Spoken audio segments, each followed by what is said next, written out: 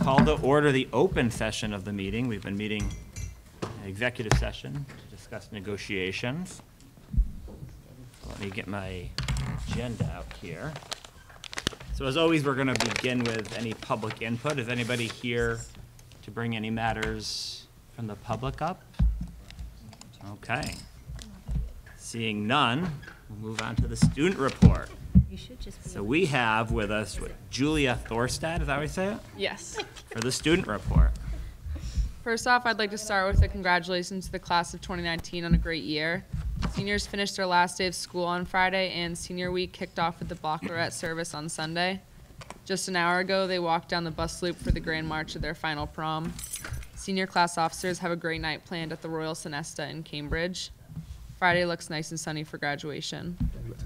For academic matters, sophomores finished their last round of MCAS testing when they took the math section on Chromebooks 2 weeks ago, testing them on Algebra 1 and Geometry. Freshmen have biology MCAS Tuesday and Wednesday of this week. Another congratulations to students grades 9 through 12 who were recognized for their academic achievements at Student Recognition Night. The first recipients of the Seal of Biliteracy were acknowledged. It is designed to highlight and motivate students to achieve bilingualism in reading, writing, speaking, and listening. These seniors will be awarded at graduation. AP exam testing is finished with 417 exams administered this year. Underclassmen are finishing final projects and beginning to study for final exams. Exams start this Thursday on the 13th and end the following Tuesday, the 18th. For athletic matters, girls track won the D3 state championship at Merrimack College. They had a perfect season with 0 losses, and it marks a perfect career for the graduating seniors who have been state champs for all 4 years. Ali Grasso, Caitlin Gorgini, and Izzy Perrette have advanced to the New England Championship based on their top 3 performances at All States Saturday. Several athletes will be advancing to nationals for track, including Ali Grasso, Caitlin Gorgini, Izzy Perrette, Megan Lawler, Lindsay McClellan, and Billy Lord. The girls' lacrosse team played their game against Malden Catholic with honorary captain Meredith Casey from the Mighty Meredith Project to raise awareness for traumatic brain injuries. And boys tennis qualified for the state tournament for the first time since 2014. For fine arts matters, maskers, actors took part in the mock car crash demonstration given to juniors and seniors on May 23rd. The event is put on by the Students Against Destructive Decisions program, SAD, to communicate the dangers of driving while under the influence of alcohol and drugs. The marching band performed at the Memorial Day Parade, directed by drum major Jessica Palazzolo. Music boosters will be selling water and pre-sale Hornet seat cushions at graduation this Friday to keep the crowd comfortable.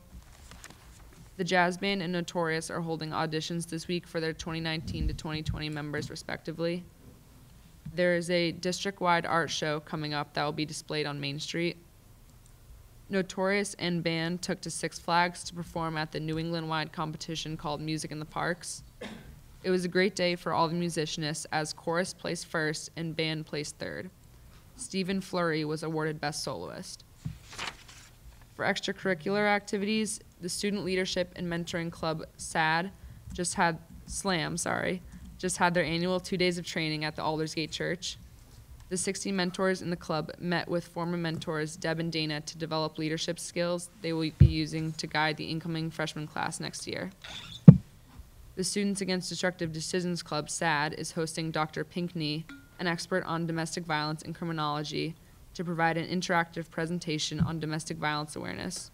Students are able to sign up to watch during Power Block.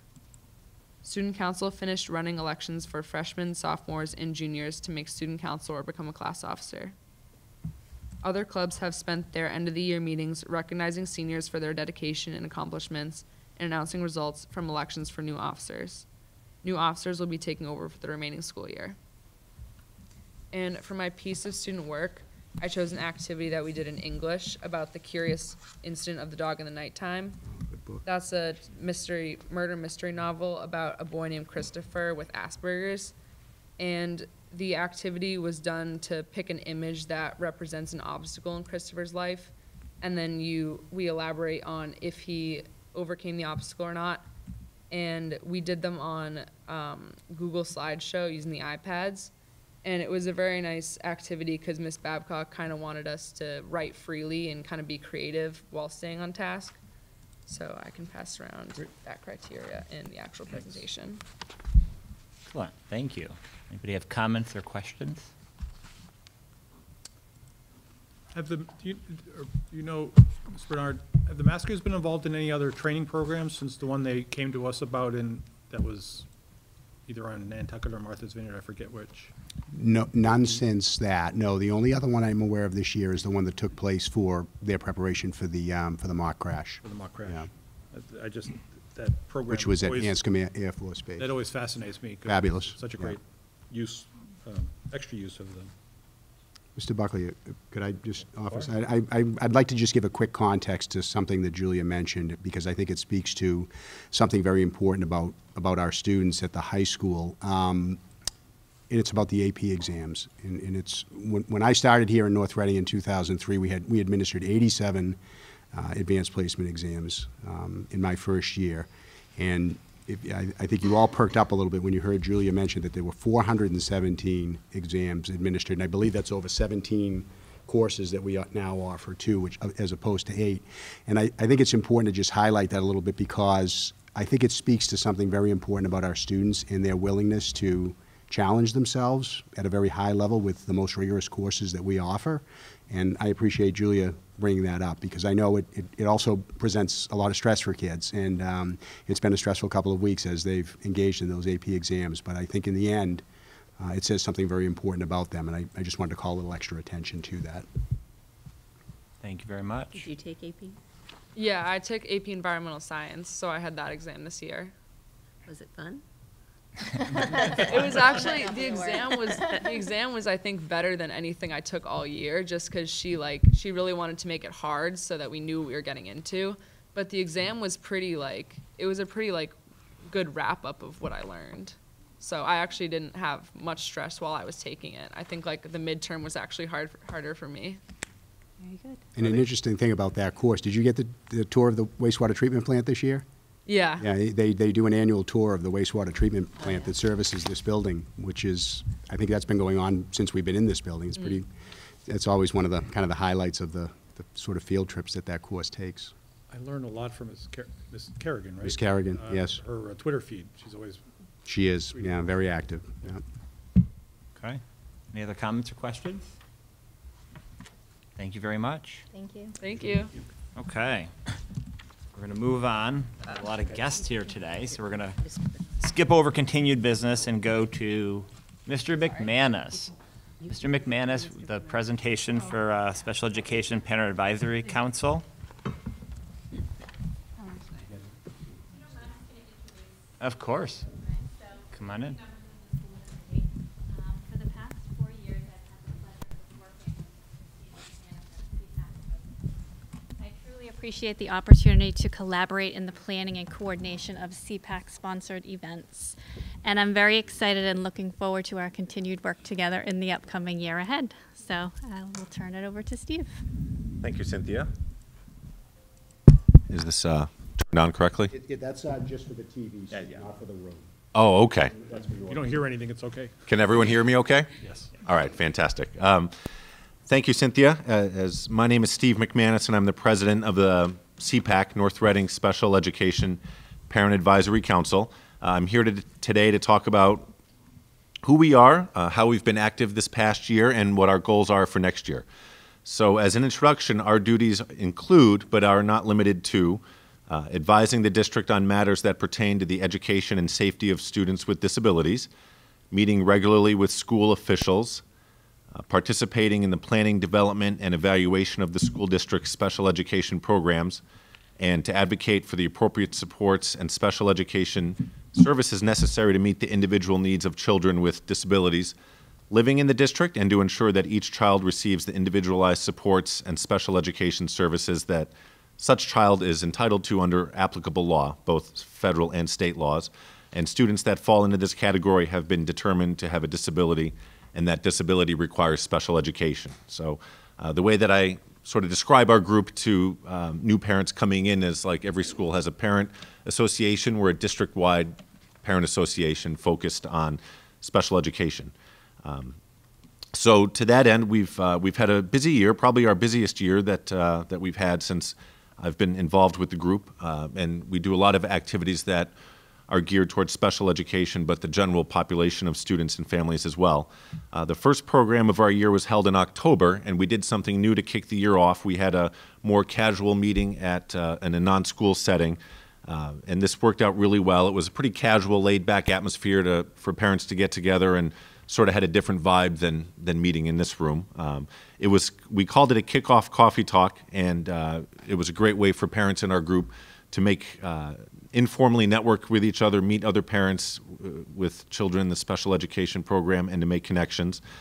We had my co-chair and I, Vicky Labriola, also did a small presentation and gathered ideas from other parents as to what sort of programming that they would like to see, and many volunteered to help, which was really nice.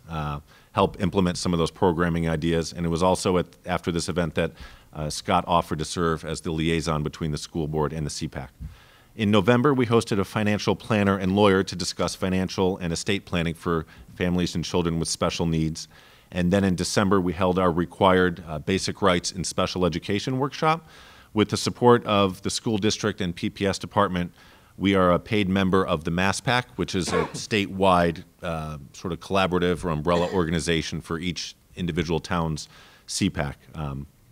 They provide information, training, and networking opportunities to groups like ours and professionals who we work with. As part of this membership, we had a speaker from the MassPAC come out and present this workshop to our group. Actually, we've had this particular speaker out a few times, and she's really good, so we always request her availability for the presentations. To start off the 2019 calendar year, we held another informal off-site meeting to check in with parents, to talk about how the year was going so far and to get ideas for programming for the rest of the year. March was really busy for us. Our two biggest events of the year were actually held in March. A big concern to, obviously everyone, but also special ed, is sort of emergency preparedness and responsiveness for schools. So on March 7th, we hosted a forum discussing emergency preparedness geared more towards special education students. I know there was a workshop last year that was geared towards the general population, but our group has some specific concerns that we thought might be best addressed in a smaller group setting. So I'd definitely like to give thanks to Cynthia for helping organize this event. Our panel consisted of School Resource Officer Detective Lucci, Detective Sean O'Leary, Deputy Fire Chief Barry Galvin, firefighters Vin Zarella and Brian Nash, Middle School Assistant Principal Michael Maloney, and Secondary Coordinator of Special Education Maureen Ryan. So you can imagine the number of emails and coordination it took to put that together. So thank you, Cynthia. Each member of the panel gave an introduction to themselves and an overview of how either they individually and or their department is involved in planning, emergency planning in a school setting. And parents in attendance were able to ask questions about this important topic. And we had a really nice sort of concrete takeaway from this, was that it came up during the Q&A session that parents are able to register their children with the police department. So, God forbid, in the case of an emergency, either at school or even at home, you can fill out a piece of paper, register your child with the police department, so that way, if there's an emergency, the police has some background information on that child. And so what we've done is, at subsequent events, we've had those forms available for parents to fill out and either mail or drop off at the police station. So nice added peace of mind there. On March 28th, we hosted Lynn Lyons, who's a very popular speaker who presented on the topic, Anxious Kid, Anxious Parents, Strategies to Interrupt the Worry Cycle. We organized this event with several other stakeholders in town, including the North Reading Community Impact Team, the trustees of the Flint Memorial Library, Who's Learning Now, and the North Suburban Child and Family Resource Network.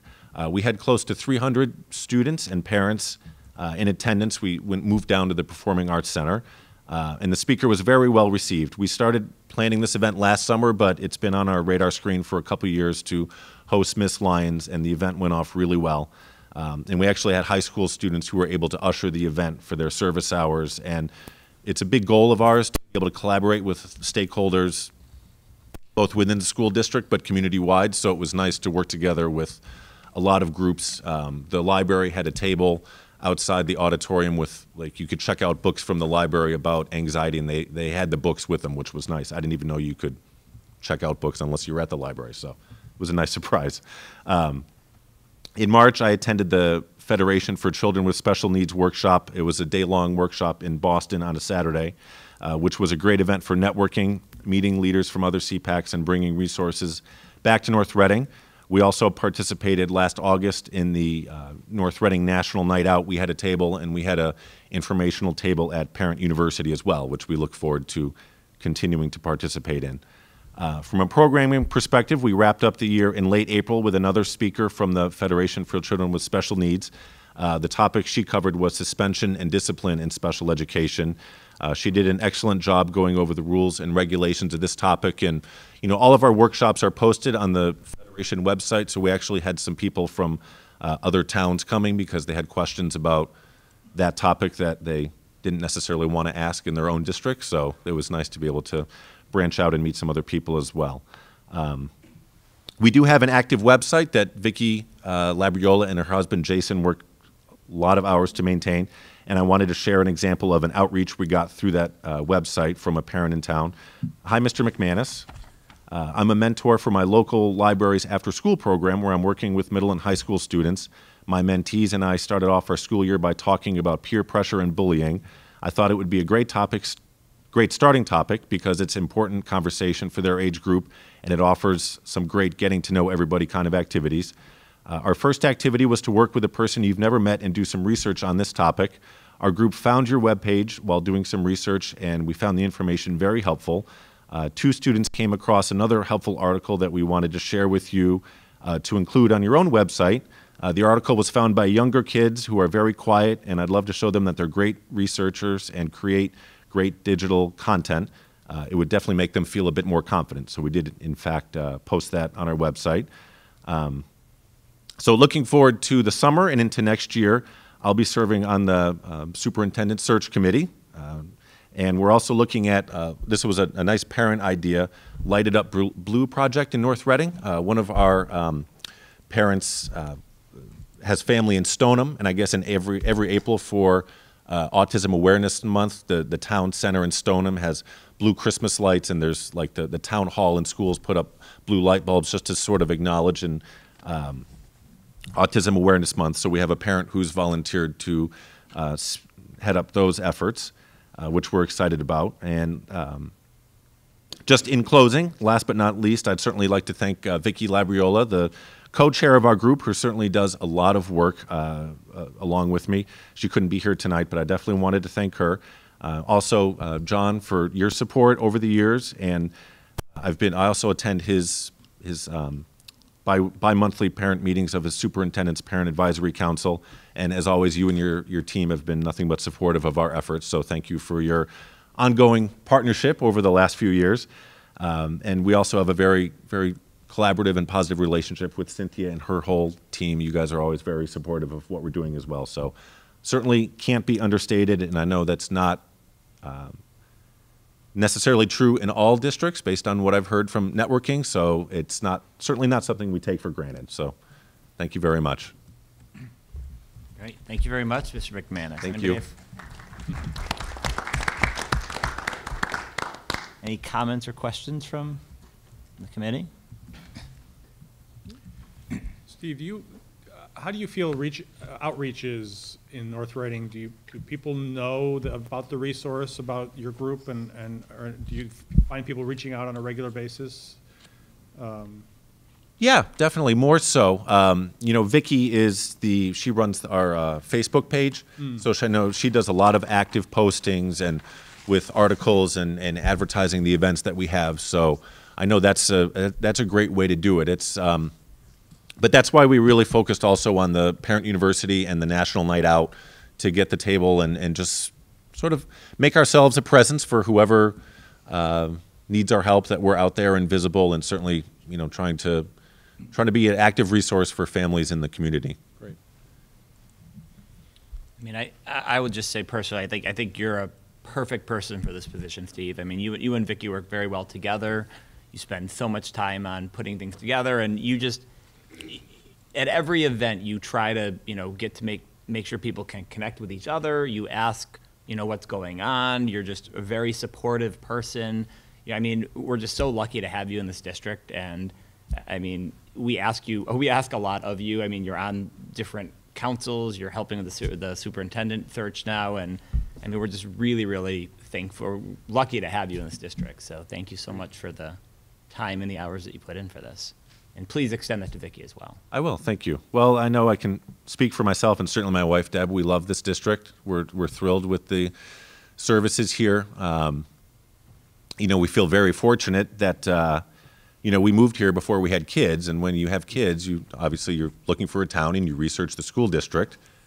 You don't necessarily think you need to resource the special education department of that district. That thought never crossed our minds. So we're certainly feel very fortunate and blessed to live in a town with such a great and active special ed department, and school district overall. Well, thank you. Any Mr. other Buckley, comments? if I could just quickly add, and echo your comments and those of Mrs. Conant, that Steve, you are a pleasure to work with, and I appreciate all that you and your very small but hardworking group of people do to support all of our students. It has been a pleasure. Steve, when Steve got into this, he didn't know it was a lifetime appointment. We had this conversation on Friday. Yeah, right. But you have done a wonderful job, and I appreciate everything. And I know Cynthia works with you much more closely than I do. But please know that what you do does not go unnoticed or unappreciated. So thank you. Thank you. Appreciate it. It's been great working with you. And Thank you. All right. Thank you very much. Thank you. Okay, so moving on. Apparently people want to leave our district at times when they want to retire. We have one person tonight who I think I know since all three of my kids have had her. Mrs. Aldrich, and It was great. Thank you. I don't know if Mr. Bernard wants to present or speak, or no, I'd be happy to. like to? I feel like I'm working a game show tonight. I have the pleasure of acknowledging Debbie Aldrich, who is here with her husband, Mark. She's hiding up the back there, but I'm not going to let her hide too long. I will just speak briefly, and I don't know, Mrs. Molly, if you might want to add a few words as the building principal at the little school. But I have had the good fortune of knowing Mrs. Aldrich, first as a parent of students that came through the high school when I was the principal, and more recently have had the good fortune of seeing her work in action as a kindergarten teacher at the little school. One of my favorite things to do when I go into any of our schools is to visit classrooms and see students engaged in their work with their teachers. And one of the highlights of the phrase "controlled chaos" comes into mind when I visit your classroom, and I say that with all due compliment and respect. But it is. Did you really? That's great. No, it's just as you can imagine, it's a kindergarten classroom, and I just have such admiration for the work that all of our teachers do. But I have long believed that kindergarten teachers, especially, really put children on a course for the rest of their schooling, certainly, and even beyond. Douglas is a favorite. You knew I was going to bring that up, didn't you? At Christmas time, she has this I don't know what you even call it, a dancing. Yeah, it's a Douglas fir, but it's a tree that is near the door, and it detects motion when you come in and out, and it starts to do a little dance. And the kids used to. They've always gotten a great kick out of my reaction to it. So we used to play that up, but. Debbie, you have been a wonderful employee of the district for over 20 years, 20 years as a kindergarten teacher, but my understanding is just for 3 years before that you were working as a paraprofessional in the special education department, and I just have such gratitude to you for the wonderful work that you have done, and I wish you all the best in your retirement, so congratulations. And there is a tradition in North Reading that we ask our retiring staff to identify a book that they would like to have placed in a library in honor of their service to the district. So Debbie has chosen probably a book that we're all familiar with, The Polar Express, and my administrative assistant does a nice job in ordering all the books, and she's created a little badge inside here, Debbie, that dedicates this book in your honor as a kindergarten teacher at the little school, and I will give this to Mrs. Molly to have placed in the library. And the reason that Debbie selected The Polar Express, and I'm going to quote her, we asked the question, why is this book one of your favorites? And what she wrote was, because the story is about believing. Believing means hope. This world could use more believing in magic and hope. Certainly that's a very, very nice positive message for you to convey, Debbie, so thank you very much. And I know the committee has a gift for you here, and I have a feeling they may want to have you come down here to join them, and then maybe Mrs. Molly might, I don't want to put you on the spot, Chris, but do you want to say that? So this is a gift that the committee may want to present to you. Shall I open it for her? You're welcome to do that, sure, however you want to. Aldridge. Here's your, we'll take it out for you. Try not to drop it. Show it. You gotta get photos. Oh my gosh, that's beautiful. Thank you so much. Thank you all. Thank you. Thank you. Thank you. Beautiful. Congratulations. Thank you. Photo? Sure. I think, Jill, are you able to? Photo? Do you want to Hard, gather? want to come up? Come around front. Is it the committee gathering? Yeah, front why don't here we all maybe? go up You front folks wanna- here? Yeah. You want to have Mark come down? Yeah, come on down.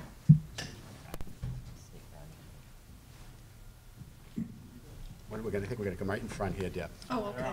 Just don't drop it I now. know. You notice they're all telling me don't drop it, because they all know me. We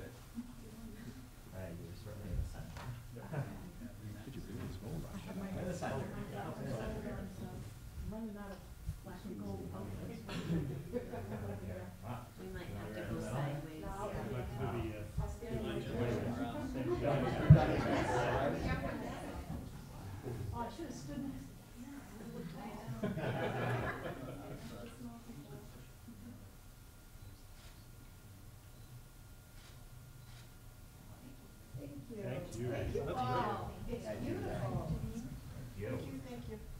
I still remember. I still remember when I was running and I ran into you and I got grilled on the street about what I was gonna do on school committee. That's right. You and another teacher, I sat there for 15 Yeah. minutes asking me questions. I was with Joyce Lorton, and we wanted to know where you stood.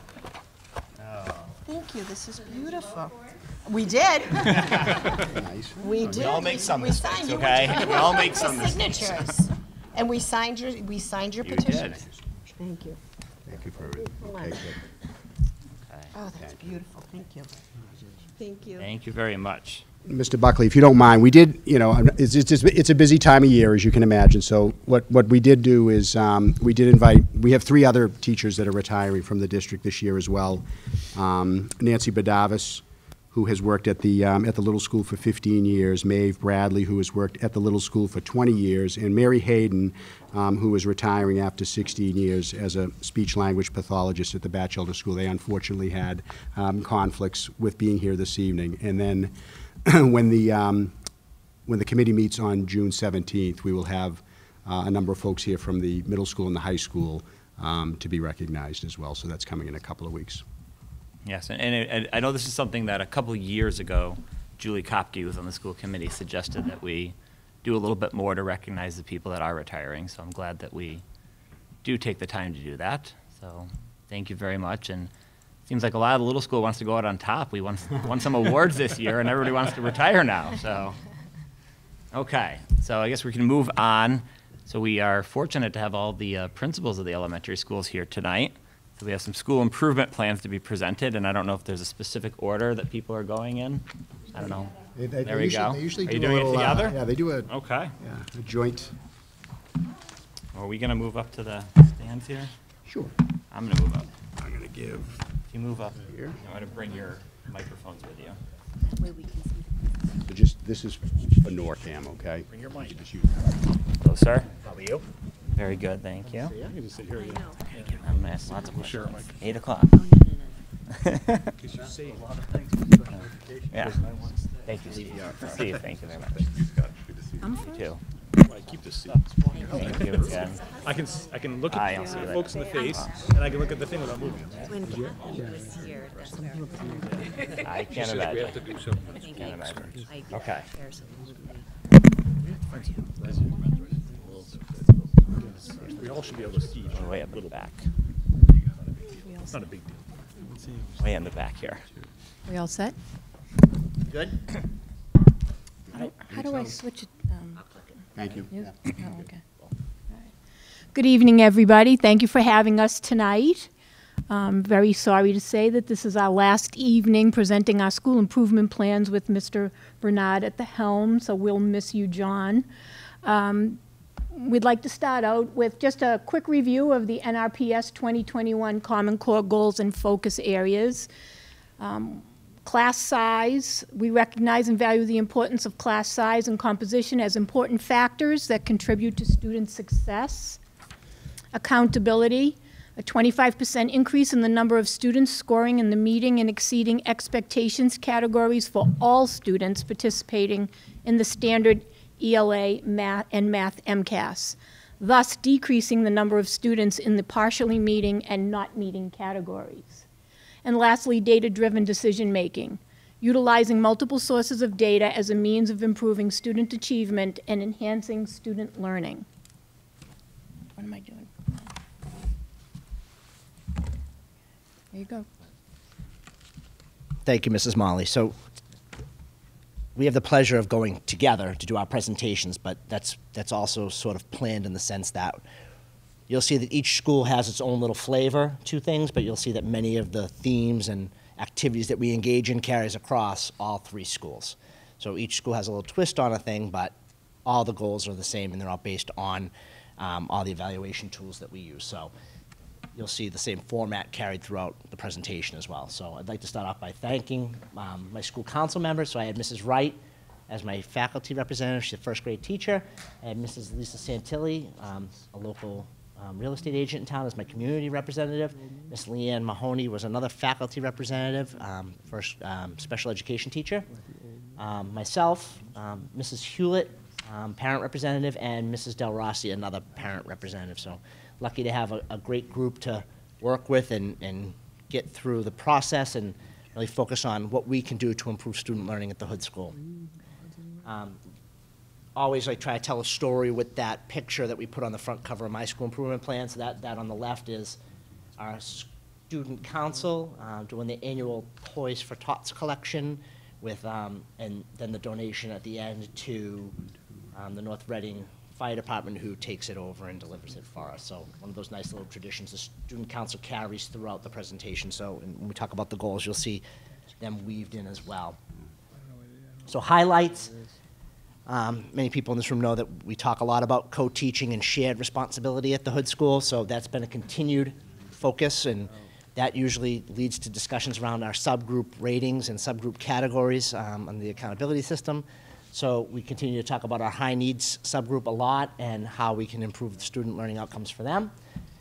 Makerspace Days are huge events at the Hood School. In fact, we have one on Friday. Those are fun community building days where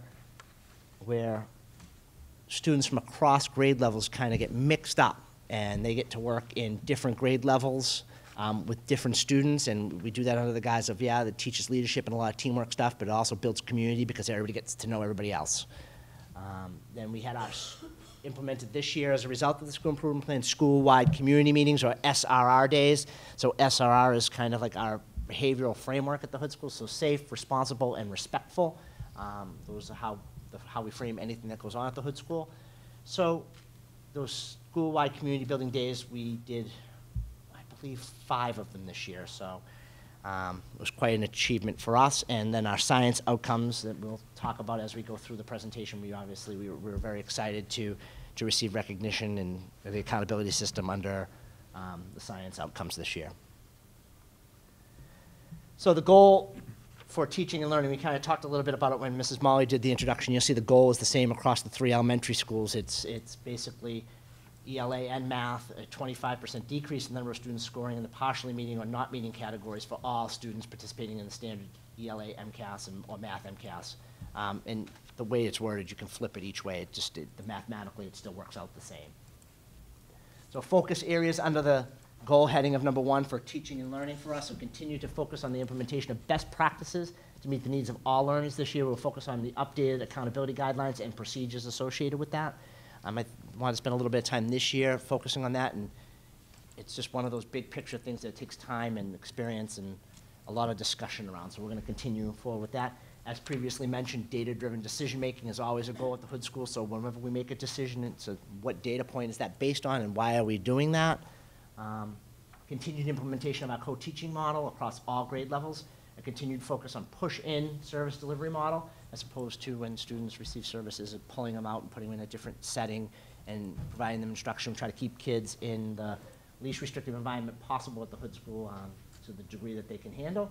and an increased focus on mathematics and school culture. So we recognized early on when the accountability data came up this year that, you know, we had some growth opportunities specifically in math achievement. So you'll see that you take an idea from one of your friends, but I loved Mr. Colleen's goal of analyzing the DART data, and I know you'll talk a little bit about that, but we copied that and did our little DART excursion and realized that we need to improve our focus on math and school culture. Management and operations, so how do we provide a safe learning environment for all children? So we'll continue our focus on school-wide SRR program, including our High Five Wall of Fame, so students randomly, well, teachers catch students, quote unquote, engaging in safe, responsible, and respectful behavior. They turn in a slip with their name on it and what they were caught doing. And then at the end of each month, we randomly draw some names out of a hat, and those students get selected to put their hand in paint and put it on the High Five Wall of Fame in our cafetorium. I'm curious as to how much more space we're going to have, so sooner or later I'm going to have to paint the cafetorium and all those hands are going to get covered up. But as of right now, we're pretty much 3/4 of the way around, so it's pretty exciting. It's great to see their little faces. I try to put those pictures on Twitter, so if anybody really wants to grab those off and take a look at them, they're great little snapshots of a moment in time at the Hood School. We'll continue with our school-wide community meetings. We have a renewed focus on the school schedule, construction maximizing uninterrupted blocks of learning time. I spent a lot of time looking at 90-minute opportunities of uninterrupted learning. We did a pretty good job at that, but lately things have been shifting, and we're trying to understand why and try to figure out a formula as to how we can maximize that time. Each time that they move or do a transition, it breaks that uninterrupted learning time, and how do we minimize those through the implementation of a school schedule. And I'll talk a little bit about our faculty study groups as we go forward in the presentation. We had a culminating faculty meeting today around this, and each group gets to present their findings for the year, so definitely an interesting day. Family and community engagement, so educating children is a community effort involving parents as well as the community resources. It provides a continual reinforcement of academic and social ideals embraced by the school and the community. So focus areas for us would be to increase stakeholder outreach and engagement through the use of technology, mostly our school website and our Twitter feed. We'll continue with our grade 5 student council. This year, money was raised for various charities. I try to quantify a dollar value, and we just couldn't do it. They just always collecting money or a fundraiser for something great, or collecting toys for tots, or all sorts of activities. So definitely great. This year we had a school-wide fundraiser for a family in need. That kind of took our focus. It was definitely a fun time. It led to many of the Hood School teachers delivering pizzas around town to various Hood School families as part of that process. Continue work with our Eagle Scout on our shed project. So we're currently working with a local Eagle Scout to get a shed installed in the grounds of the Hood School. It's been a fun process, and we will work hand in hand with our Parents Association to achieve the goals of the school. So I spent a lot of time, how can we work with our Parents Association? They do so much for us, and they fund so much, and we're so appreciative of it. All right, down to every one of our enrichment opportunities, but the addition of how do we shift towards a math culture and those things, that some of these things take funding, particularly our makerspace. There's always a check to be cut for some sort of makerspace activity. So I love that my Parents Association has embraced those two ideas, particularly the makerspace, and is always willing to help us fund that endeavor. So professional culture, our goal would be to implement our philosophy of working together as a learning community to foster a high-performance climate focused on student learning. So we're always asking ourselves, what are we doing and how is it impacting student outcomes of student learning? Focus area, continue with our faculty study groups on various topics. So this year, we focused on makerspace, school climate, co-teaching, de-escalation techniques, and exploring online resources. And today we had our final wrap-up faculty meeting on these topics, and each group got to present. So the theory on that is that we all kind of sit down and we all work together to become specialists in one thing, and then share it out with the group and see how we can improve our practice as a whole in the building. So they collected this year, they collected some school climate data. They presented it today, but it was pretty raw and it was pretty early on, so I think that we're gonna take that year next year to digest what that data really says and talk about how we can improve in that area, as well as we'll continue to enhance our DART analysis and site visits. So this year, we looked at some of our math scores, and we took a little trip out to a school in Foxborough and kind of wrap our minds around what they're doing differently than we're doing to get a different outcome than we got. And I would like to introduce Mrs. Molly. Thank you, Dr. McKay. You didn't change your slide to include the doctor. I too would also like to thank my school council members, Linda Emery, parent representative, Jennifer Vant, also a parent representative. Harry Fleck is a teacher representative and also the co-chair. She's also my principal designee. And Patricia Elwell, a first grade teacher in my building, is also a teacher representative. We've had a little difficulty finding a community representative. I think I'm going to follow Mr. McKay's lead next year and put an ad in the newspaper to try to find somebody to be our community representative. Glenn, how am I doing this? Oh, okay. So some of the highlights from 2018, 2019, it was a very busy year at school. It's amazing how fast the year went by. We had an enormous focus on social emotional learning and positive behavior intervention and supports. We formed a school-based social emotional learning committee that meets monthly. We're actually doing a book group on a book called Grit by Angela Duckworth. For the first time, we had a co-taught classroom in grade 4 this year. It was a self-contained classroom. Typically, we have not been self-contained in grade 4, but we thought with trying the co-taught it would be the smartest move, so we tried that this year. My observations when I visit classrooms have been on universal design for learning strategies, science, and social emotional learning strategies being implemented in the classrooms. We have ongoing grade level collaborations and expanded use of data days to look at student data. And our facilities upgrades have included a lot of new safety equipment. Thank you, Mr. Bernard and Mr. Conley and the grant that came our way. We have new cameras, new classroom door locks, new doors in certain areas, new defibrillators, stop the bleed kits. And if you ask the students at school what the most important addition to the school was this year, they will tell you it was our new Gaga pit, which was provided through the generosity of the fabulous little school PTO. And we're very grateful for all the work they do.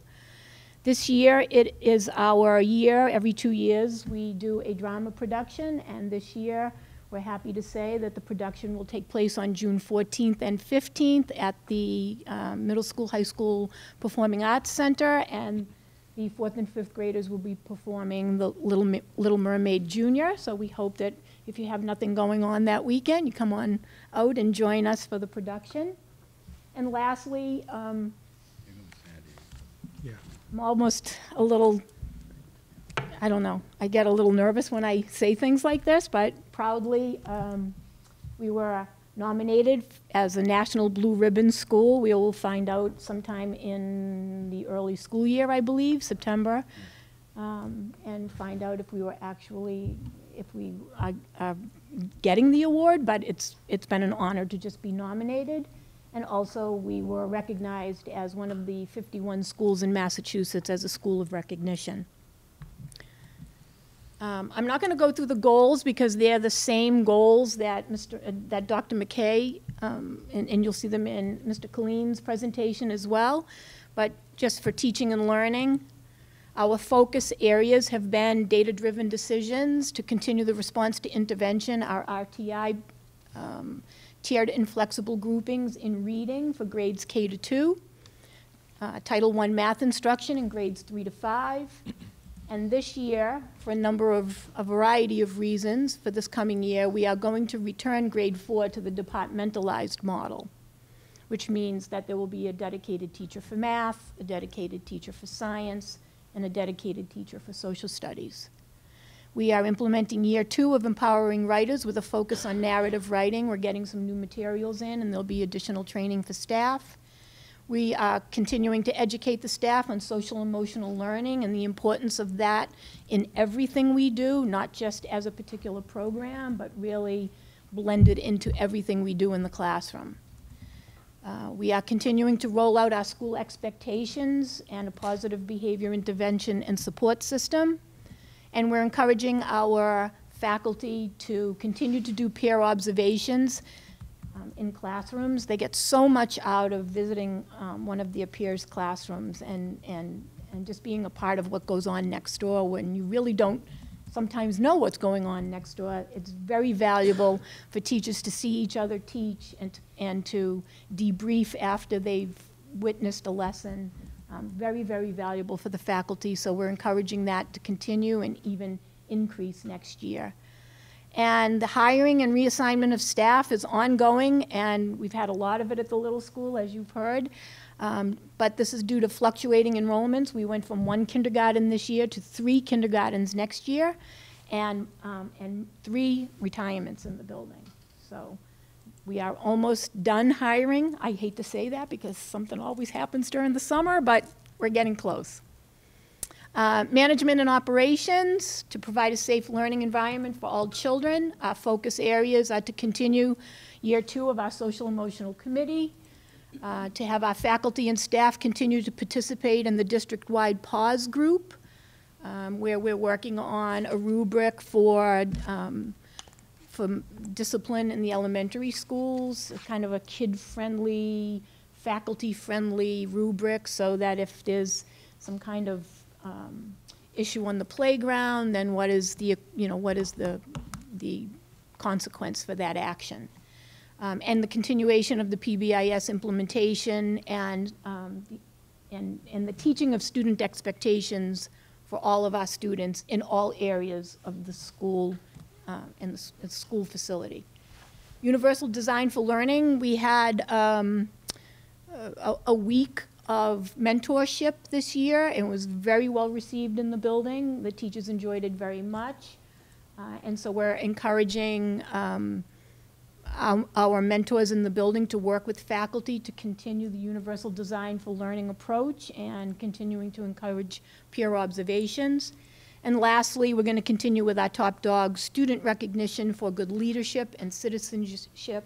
And we've implemented a new ticket system for almost like a caught being good kind of behavior system, which we began just in the cafeteria at the end of this school year. Next year, we'll be implementing more areas in the building, such as the hallways and what's appropriate bus room behavior, and things like that.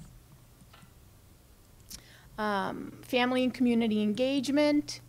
Our focus areas are to encourage parent involvement in committees and events at school, such as PTO, school council, our school-wide makerspace activities, mystery readers, parents on parade. We just love having parents in the building, and we encourage parents to come as much and as often as they can. We're going to reestablish the school council guest speaker series. So every month when we had school council, year before last, we invited somebody to come and speak about something that we thought was appropriate, that would be informational for our school council. So don't be surprised if some of you might get an invitation to come and speak. And encourage the expanded use of Twitter for staff and parents as a social media tool and also as a learning tool. And to encourage participation in curriculum nights and other school activities throughout the school year. And lastly, professional culture, implementing our philosophy of working together as a learning community to foster a high-performance climate focused on student learning. Our focus areas: work with the leadership team to improve faculty relationships, including team building opportunities throughout the year, encourage learning opportunities through community service, staff and students. We do a lot of community service, we have Jean Fridays where everybody donates $1 or so if they want to wear jeans on Friday. But along with that, we've invited some guest speakers to come in from the American Heart Association to teach the children about what it means to have a healthy lifestyle, how to improve your heart health, and then to also connect that fundraising to that learning opportunity. Encourage, again, the faculty peer observations and debriefing. Encourage ongoing professional development, including book studies, webinars, and most importantly, for faculty to come back to the staff and share what they've learned. And lastly, to continue to improve communication between the administration, teachers, and paraprofessionals. Every morning at 6:30, I send a text message to every paraprofessional in the building, letting them know what's going on for the day. Because there was feedback that they felt a little bit disconnected and didn't always know if somebody was out or if there was somebody wasn't going to be on duty that morning. So every morning at 6:30, I send out a group text message to all the paras, letting them know who's out, who won't be at a particular duty, how we're going to cover certain, lunch blocks and whatnot. And they really have appreciated being kept in the loop. And that is it. Mr. Colleen? Clock is on. 7:31. I'd really like to take a moment to thank my school council members. Tina Borick is our faculty representative and co-chair. Mr. Eric Evans is our parent representative and secretary. Mr. Evans is a parent of a 5th grade student, so he will be finishing up, actually has finished up for the Bachelor School Council unless I talk him into becoming a community rep, but I think he has aspirations of helping the middle school at some point. Mrs. Sarah Harrington is a parent representative. Mrs. Marianne Lape is our community representative who was a reading specialist at our school when I first started as principal. And Sandra O'Connell is a faculty representative as well. Highlights, you're getting great results from all the elementary schools on the state standardized testing. Our schools have been recognized for high achievement. The Bachelor School was also recognized for exceeding its targets. Also, along with some of the work with the Hood School and the science, scored very well in the 5th grade science test in 2018. We celebrate that with our students and as a faculty and staff, just to validate the work that goes in every day. We understand that it is one set of data, and we never rest our laurels on that alone, but it is nice to be recognized by the state. The other thing we're super proud of, and it's happening in all 3 schools, is using the district-offered and in-house professional development time to focus on different themes. And this year at the Bachelor School, we were using universal design for learning and social-emotional learning. Both came under larger umbrellas of district professional development opportunities and teacher leadership getting involved in those. So the UDL had the mentors where teachers attended training over the summer. They came back, did work, and then over the course of the year, they ran a book group. And today, it actually culminated today at our faculty meeting where they were offering 5 mini PD sessions for teachers who had choices they had to go see 3 of them. So they got to select which 3 to go to just this afternoon. And then social emotional learning, you're hearing a lot about anxiety in the classroom, being mindful, how to find a better balance in our classrooms. And those are becoming more talked about and part of the curriculum in our schools. We're spending a lot of time, especially with the new accountability guidelines, as Dr. McKay referred to earlier. We've spent a lot of time this past year, and I imagine we'll commit the same amount of time next year to better familiarize ourselves with the new accountability system from the state, with another round of data to understand what we're doing well, what changes they have made with their expectations, and what adjustments we need to make in our practice to continue to excel. The nice part of the flow is using the data that we have available within our schools and what we're using for common assessments at the 3 elementary schools, and it usually is vertically aligned. So our teachers and our grade levels have time to look at that data and compare it against the other outside data to make sure it all is telling the same story.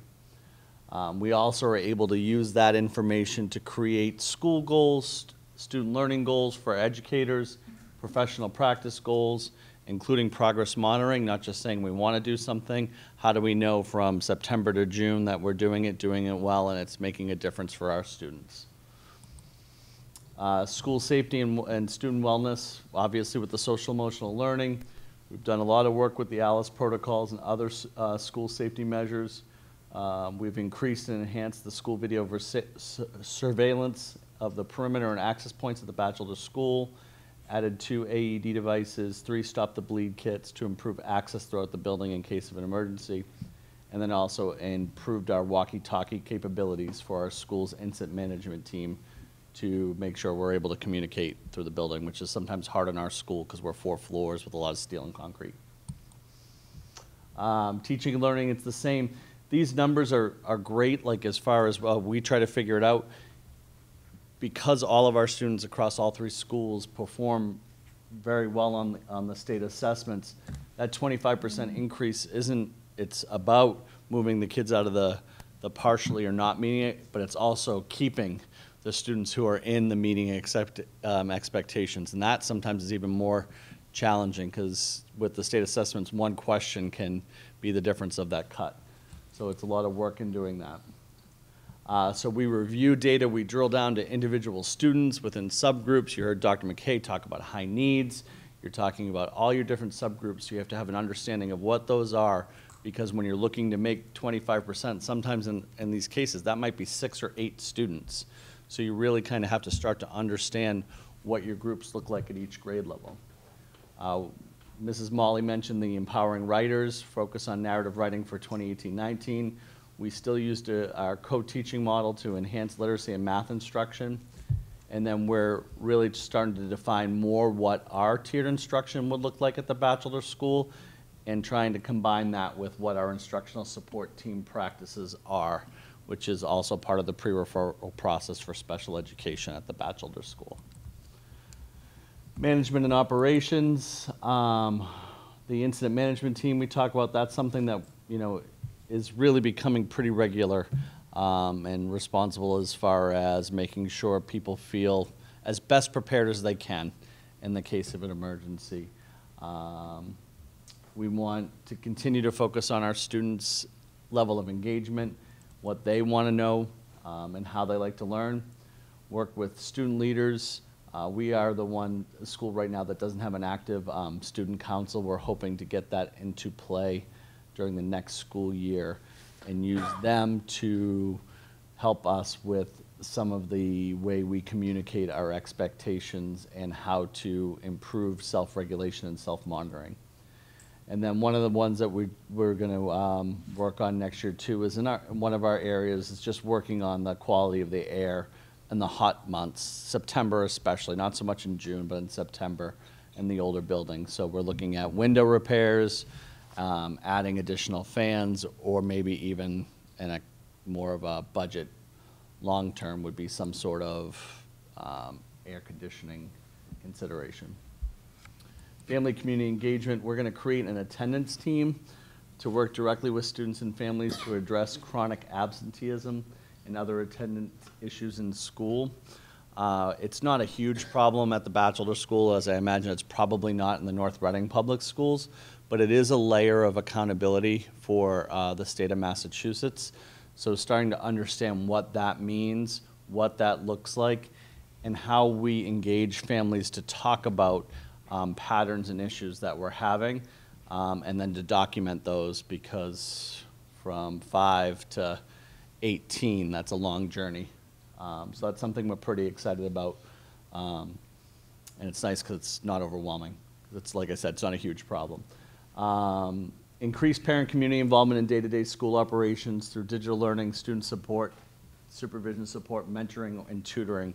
We've tried a couple of different things at the school level to get parents in to work with students, to help us run activities, and that we do a news broadcast at the school, and we have parent volunteers that completely own different parts of that. So they work directly with the students. So it's a lot of things that we're excited about, that we're bringing resources in that are available to us to work directly with students. And then also, in return, trying to get our faculty, staff, and administration to be more involved. I like the idea of the school council speaker series. Like, that's something we should actually talk about doing a couple together, as all 3 schools, and bringing all those groups together, and different ideas of going to BPO to try to increase attendance, school council, different things like that. And then in professional culture, very similar to some of the things that we heard. We're really focusing on making sure that we're identifying professional practice and student learning goals that really measure what we're trying to do with our co-teaching, and then our instructional support, where we're doing a little bit of staff adjust to kind of help us with some of that tiered instruction. So we want to make sure we're getting the results back to make sure it's a good use of resources. Our educator evaluation with the changes, it's a lot of time and work, but trying to create a lot of dialogue with faculty and staff about that so it's as effective as possible. I love the faculty and staff at the end of the year to tell us about what PD things they want to do for the next year. So instead of me just thinking about what I think would be appropriate to bring, use the information they have and think about how we can bring that to them, we find that to get a very good response. And that was the interventions, and that's it. Speed. Thank you. Thank you. Okay, thank you very much, Mr. Colleen, Dr. McKay, Mrs. Molly.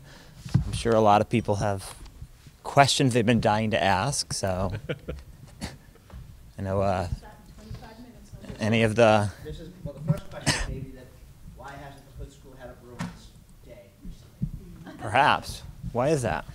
The last two we lost. So we're trying to make sure that we're not doing that right now. And don't have So when we win, we have Mrs. Molly, the representative, the right colors. She's apparently in a big rush to get home. There you go. For those of us who'll be here quite a while longer, we're less than sympathetic. Yes. Okay, so open it up. Who has I have a questions? question for all three principals. You all spoke about the social emotional learning. I would say 10 years ago, you probably didn't hear all that much about it, and it seems that it's been getting more aware, and it's started from like high school, and now it's kind of in middle school. When did you start seeing it in the elementary? Has it been there all the time and we just didn't see it or didn't kind of talk about it? as far as the anxiety piece of it? Yeah. I think it's always, I think it's always been part of the elementary school. Oh, okay. It's been embedded in the curriculum. We've had the open circle training, you know, years and years ago. I believe that a lot of the data they're getting from their older students is why it's becoming such a big deal in education. So in the PD that we've attended, a lot of the best practices are things that are pretty common in the elementary school. Our focus is really trying to make sure we're using the same vocabulary, trying to be consistent by grade levels and what offerings and things we're doing to help. So I actually think we're in a pretty good place as far as social emotional learning in the elementary school. But with the accountability and the expectations coming in, it's time worthwhile and well spent. And for you, Dr. McKay, you had mentioned that you did the climate survey. Now, was that just the Hood, or So, did all elementaries do that? yeah, I was going to say, I think I can speak for Sean and Chris. I think that we're on alternating patterns around that. I know Sean did a comprehensive one 2 years ago, and I believe you did last year and now. So I'm probably one every 2 years or every 3 years, depending on how long the evaluation cycle of the actual data that we collect is. So I think we've all recognized that in order to improve student learning, the school culture plays a big part in that, and the feelings of the adults in the building and the way the adults work together. So how do you improve student outcomes or the learning environment for all through analysis of data? Okay, all right, thank you. Rich? You all talked about universal design for learning, and as I remember, that it involves allowing flexibility in spaces so that students who might benefit from being in a different desk situation or chair situation. Am I remembering correctly? That's basically what it is. So I'm curious where that discussion over the last year has sort of led you all, in terms of practice and what you think looking forward. And we've been fortunate to have a lot of trainings on things and just using a different lens to really look at students as individuals and how they present. I don't know, we really haven't checked in across the three of us on that. I mean, I can tell you that we went off on a little bit of a left at my school with flexible seating. And we've spent a lot of time talking about that and accessing through feeling comfortable in a classroom. And, you know, we go from chairs with elastic bands on them to squishy chairs, to yoga balls, to stand-up desks, and now stand-up computer tables and those kind of things. So it's like implementing it that way and kind of looking at how to make each kid feel comfortable and access the curriculum through being comfortable in the classroom for us. I think it's more about being proactive instead of reactive, planning, getting to know your kids and planning for what they need, not reacting after you've had them for a while. Planning is a huge piece of it, and giving kids a voice and some choice in their learning is important. So I think those are some of the things that we're looking for. Just say quickly, we had a model this year. We'd love to have a person in district to be this coach. We can't financially do that, so we're sharing that coach with multiple districts in the SEAM Collaborative. So that coach came in and worked with 2 people in every building. And folks did fantastic. It was very well received as a model. And so each of these schools has 2 teachers that are sort of a train-the-trainer. They've been trained, they've done stuff. We had the person there intensively for 1 week each year, and that's going to continue next year. And then we're also going to have those mentors continue in each building. So that's all of that learning and that embedded PD is going to continue next year. Go on. Chris? Yeah, Dr. McKay, I've got a question for you. You seemed very humble in how you put it. The Hood School had this fantastic success this year with the science testing. And as I was looking over that and thinking about it, I was curious, from your perspective, can you put your finger on what went right? What led to such great success? I think we're fortunate we all did fairly well, right? When you talk about, 847 elementary schools and how we all performed. Yep. in that. Absolutely. Absolutely. You know, we were definitely excited. I think that it was the right group of kids, the right group of time with the right teacher. And I think that we've described it as at the Hood School, when we had one of our our school-wide days, is, you know what, each teacher has done a great job owning their responsibility around each part of the curriculum, all the way from your kindergarten classroom, all the way up to 5th grade, and we have an ace in 5th grade teaching science as a unit, just one teacher, and she finished it off and hit a home run with it in that group of kids. So, you know, it was many things, you know, great curriculum, great teacher, great kids, and a great 6-year implementation of a, you know, pretty solid program. So we're pretty happy about it. You know, we look at that number 1 kind of thing, and you always say, well, where do you land next year? You know, that's hard to. Just ask the Red Sox. Yeah. Well, I was going to say, one of the things I noticed in Mr. Kleen's presentation, I assume that's true of all of you, is that even with the great results, you dig through the data and you find opportunities, which is a great use of data, especially when the high level numbers say you're doing so well. There are always opportunities buried there somewhere, right? So that is a way to keep those numbers as high as you can. Right. Chris, other questions? Yeah, you know, I had one other question for all of you guys. I saw a couple times in the presentations making as a point of focus giving faculty opportunities to not peer review, but peer observe and kind of learn from each other. And all 3 schools have very a high percentage of overlapping goals. I'm curious if you guys had the opportunity to see amongst each other, amongst the 3 of you, what, you know, each of you does and kind of steal from the best. It's, you know, we have. He was my mentor when I started, so I We- learned everything. Yeah, thank you. It's even super hard to sometimes offer as much as we do within our own buildings.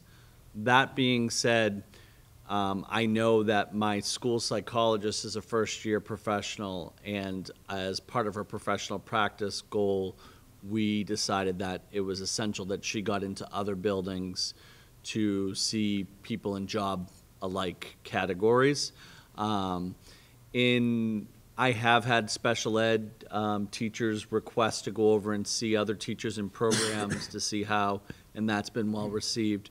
There probably is room for us to do more because so many of our teachers work together in leadership capacities through the district and curriculum specialists and things like that to do that. The hardest part is as soon as you send somebody out of the building, you lose your half-hour peer observation now becomes an hour in trying to figure that out. Sure. I'm just wondering if you get to observe the other principals in the district. Oh, to, us? It's not quite as We a do kid, have but secret meetings. oh, I see. We spend a I've lot, been trying to we find spend a out lot when of they time are. together. They won't tell me. We just don't tell anybody the date all the time, because then they take the date and time away from us.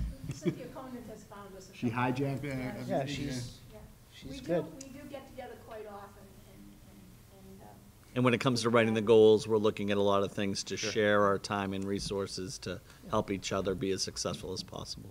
I think when I spoke early on, it's like, yeah, we have the same goals, and we each have a little different flair to it, but it's all the same outcome goal at the end, and how we calibrate with each other is important around that, just to ensure that experience is fairly consistent across the three. So when they get to that middle school, there's a very similar baseline upon arrival. Sure. Thank you. Patrick's going, yes. Mrs. Boutwell, comments? No, I think that what I find so fascinating about the social and emotional learning programs is how do you measure that at the end of the day? It's always, you know, something that is on there as a school improvement and something that's been tackled. But it must be really difficult to say this program's working much more effectively than this tactic or this strategy. And do you just foresee this, you know, constantly evolving? And what do you stick with versus not? Is there a way that you take a pulse check on that? well, I think so much of social emotional learning is already happening in our schools. And when we started to learn about it and really do some reading and read books on it, it was so clear that things that we're recommending be implemented in the school are already happening. I think it is hard to measure, but to me, when you have happy kids who want to be at school, who enjoy being there, when their parents comment that they're happy being at school and they don't want to stay home, when you see, you know, fewer and fewer cases of kids having anxiety, those are the kinds of things, that's the way I think you have to measure. Overall versus like program versus program. Yeah. Yeah. And we don't have, like, Open Circle is just one tool that we use, but we do so much more than just that. Yeah. It's a theme, but it's tough to know the details. Yeah. And it should be permeating everything we do. Right. And it starts as simple as, you know, we started this year making sure that every teacher was at the door when the children came in and greeted each child. Yeah. Yeah. Using their name in the morning. Yeah. And that makes a difference to some kids, you know. Makes them feel cared about. Thank you. Well, Mr. Bernard, go ahead. You got comments? I'm glad Mr. Papavasilio called out some of the performance statistics at the Hood School. I, like all of you, am very proud of all of the work that goes on in all of our schools. And with the 3 elementary school principals here, acknowledge that on Friday, Mrs. Molly, Mr. Colleen, Dr. Daly, and I think a couple of teachers will be traveling into Boston at the State House to receive the accolade of Schools of Recognition that I've shared with you earlier in the year of that notification, but Friday is the day when we'll be traveling into the State House. And I think it's important for you to know that among the 51 different schools that will be honored, North Reading is one of only a handful of communities that has more than one school in its district being recognized. I think that speaks very well, God bless you, Michael, for the district. It just happens to be their turn this year, but all of our schools in some way, shape, or form over the years have received a call out of sorts at either the state or national level, and it's just, I think, something that the whole community can find as a great source of pride. Thank you. And so, I have one or two specific questions and a couple of overarching comments, but just beginning with a comment, and when Mr. Bernard's leaving now, we're really looking a lot at like what makes a good leader, and I think we are so fortunate to have, you know, the principals that we have in this district. I mean, I think the elementary school principals are all very different. We visit each school.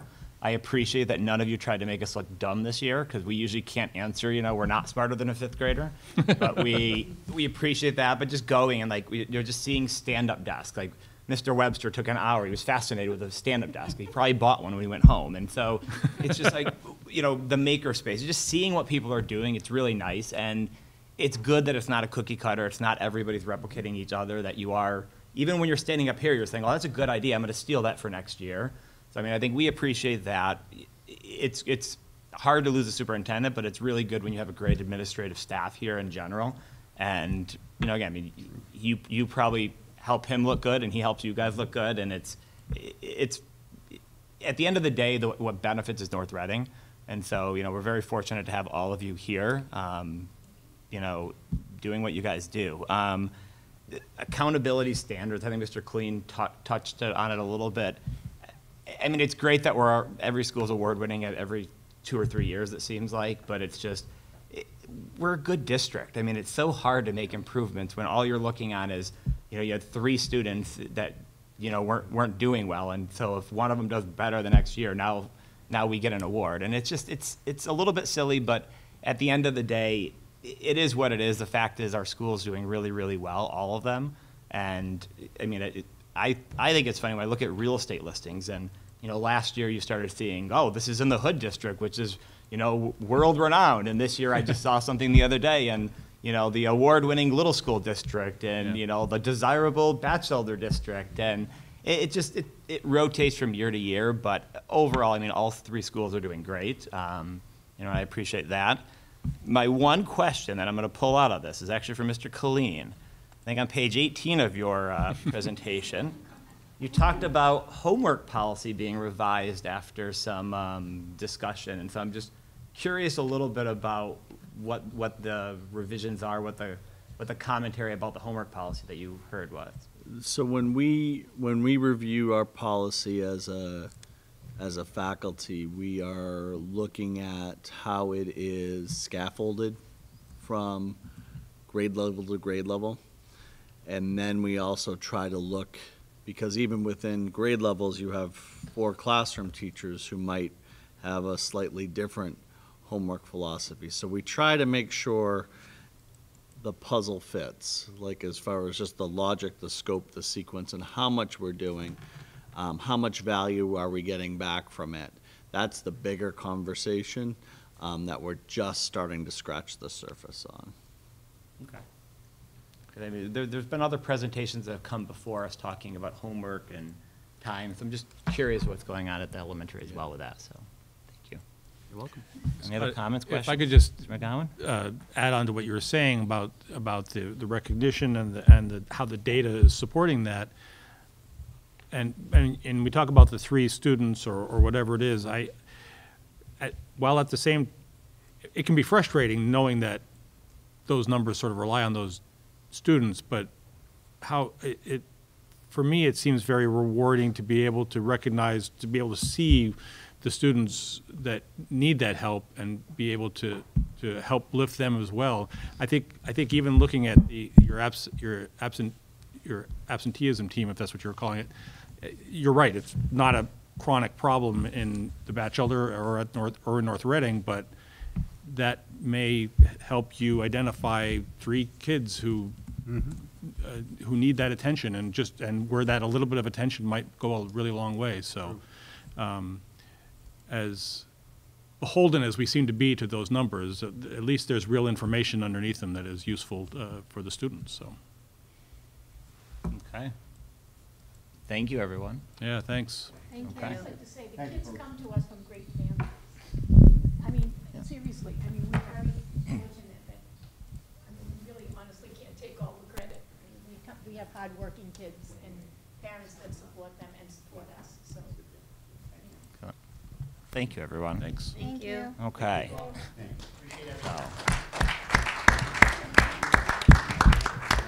Yeah. Okay, so I glanced over when I looked at Chris and saw this big wrench in the corner. I have a feeling that has something. That's mine, actually. I had a feeling it has something to do with Mr. Hardiker. It might have here, something to do but, with Mr. Hardiker. I know what that Mr. wrench is. Hardiker, would you like to come up and or from there present on the Okay, right here. your annual report on the school building? Wayne grounds? Hardacre, Facilities Director. I've been here almost 20 years, and then this month it will be 20 years. The job is dynamic and challenging. What I've noticed over the course of my tenure is technology is rocketing along. From those white light, little green lights on those light switches, they're all programmed. You can't just go and make a change. If you want to make a change, you got to plug in a laptop. Technology has rocketed along, and part of my challenge is keeping up with it. I want to thank John Bernard and Mike Conley for their support for the facilities department. How much has changed over the time, and operational cost, their support, especially this year. I see some pluses here and there, which has really been quite exciting for me, recognizing what it really takes to operate this beautiful facility. As far as that wrench right there, back when Mel Webster was on the school committee, he'd always ask me to bring some show and tell, and I would. I'd bring an air quality measuring device or something. This year, I figured I'd change a little bit. Now, Mr. Bernard accepted a donation of an 8-inch pipe wrench. Mr. Bowers, Cliff Bowers, who's on the school committee and the building committee. And that weighs like 60 pounds. Oh, yeah. I won't go pick it up then. I brought it in on a two-wheeler, and actually, I've got his little brother right here. They're both actual tools for tradesmen, but that one is for... That was an anonymous donation, but since you revealed the donor... Oh, was it I'm gonna anonymous? yes, that's okay. I'm going to tell you that I promised Cliff that if we ever had to use that wrench, I was going to take a picture of it being used, because I said, we're going to have a major problem if that wrench needs to be used somewhere in the building. It weighs 60 pounds. It was a nice donation. As far as staffing, we have 18 custodians system-wide, 15 custodians in the schools, 2 grounds maintenance staff, and 1 7D driver. This school has 8 custodians, 3 in the first shift, and 5 in the second shift. Unfortunately, 2 of those gentlemen are floaters, so there are times where they could be sent to another school to fill in for any number of reasons, and it saves money, but it also takes away from the workload here. The average workload at this school is, of 270,000 square feet, is about 33,000 square feet per person per day. Industry averages are around 28 to 32,000 square feet per person per day, so we're kind of pushing the envelope. The bottom line is, from my regard, and I think other people's regard, that the school looks great. You walk in this place, it sparkles, it glows, it smells good, it's fresh. We've got a good staff. We've got a good, hard-working staff. Some additional requests for staffing would be like an additional floater, would be nice. I've asked for some help for me from a technology standpoint, with everything being computer-driven and computer-based these days. My desire is to have another, like an assistant. My thought was to have like assistant director, and then if he's any good or she any good, they take my seat. But, you know, there is a need there. Technology has really advanced over the years, and I'll list a few things that have really challenged us.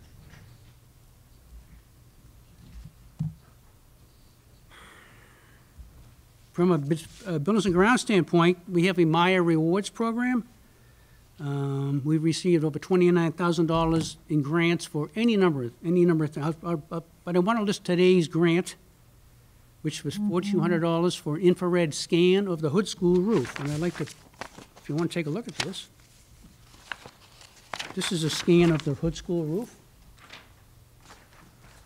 And that roof was put on in 1999. The day I walked in the door, it was put on. It's a Sonofill single-ply roof. $1,400 well invested. How they do an IR scan is that they'll do it at night. If the sun warms up, will warm up a roof, any areas that stay warm because there's moisture there will show up. We're in pretty good shape. It's for a 20-year-old roof. We've maintained it well. There's a couple of spots that are damp, but Nothing really of grave concern. It is in our capital needs list for replacement, as being a 20-year-old roof, but, you know, it's pretty good, so. We've done well with Meyer grants. As Mr. Bernard mentioned, we got a security grant from the state for $175,000, well applied, I think.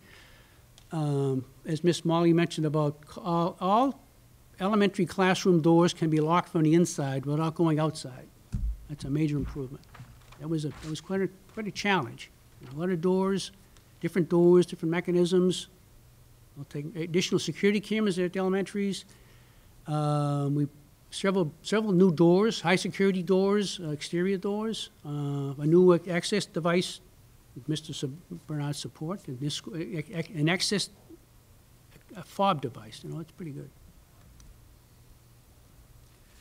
What else have I got? Breaking it down per school. The little school, which is now in its third year, it's called an SBS roof, and it stands for styrene, butadiene, and styrene. It's a membrane. We did probably 80% of the little school roof, and it's in its third year. It's in terrific shape. The little school has what they call lock-and-bar boilers. They're extremely efficient. There's 3 units. Each one has 2 boilers in it. I can fine-tune them on my computer. If Mrs. Molly's telling me it's cold or something, but they're very efficient. If it's a real cold day, they'll all ramp up. I can watch my computer. They'll ramp up quickly, and as the temperature gets up to operating to comfort levels, they'll start to ramp down, and maybe just one is operating on the coldest days. They're quite impressive. In conjunction with that, I'm available for tours. I love to show people around, from the boiler rooms to the roof. On this roof in particular, there are 19, they look like freight cars up there. There's one that controls this atmosphere right here. If you look on the floor of it, you'll see outlets on the floor, and all the heating, cooling comes out of the floor. It goes up through, and it goes up to the roof. And everything's up on the roof. Part of the design of this school is called displacement ventilation. It had to convince a lot of us on the building committee, what does that mean? What it means is that there's no unit vents in the classroom. Now, if you go in all our elementaries, you'll see a unit vent on the wall. It makes noise. It can be noisy. It brings in air, and everything's up on the roof. Now, the plus of that, they're quiet. There's no classrooms. They're very quiet. The challenge is that everything's up there. If something breaks down or something, right now we're in the process of replacing all the filters up there. There's 2-inch and 4-inch filters, and a myriad of belts. There's 1,000 filters that have to be replaced up there. Take them down, bring up new ones, at least twice a year. The high pollen season, like now, and they're going on now, replacing all the belts. You get down to my area downstairs, you'll see a lot of stuff down there. It's belts and filters and all kinds of cool stuff.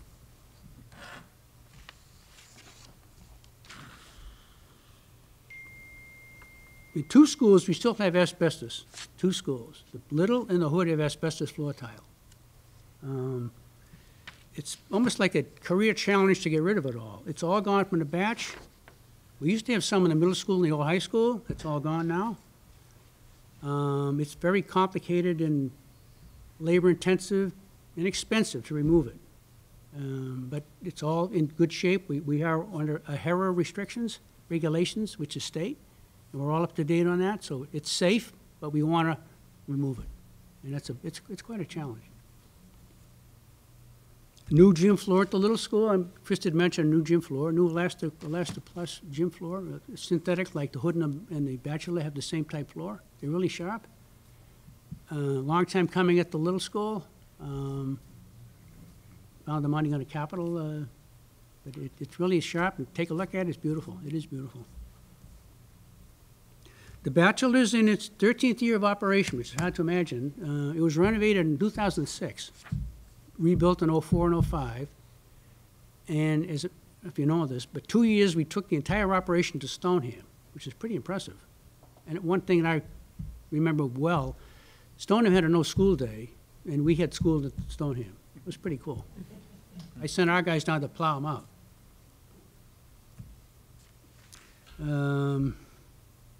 This school, 270,000 square feet.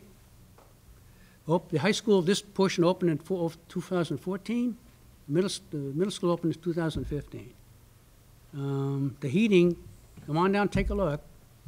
4 million BTU boilers and 2 300-ton chillers. Now, when the chillers start, they're operating right now, optical in here.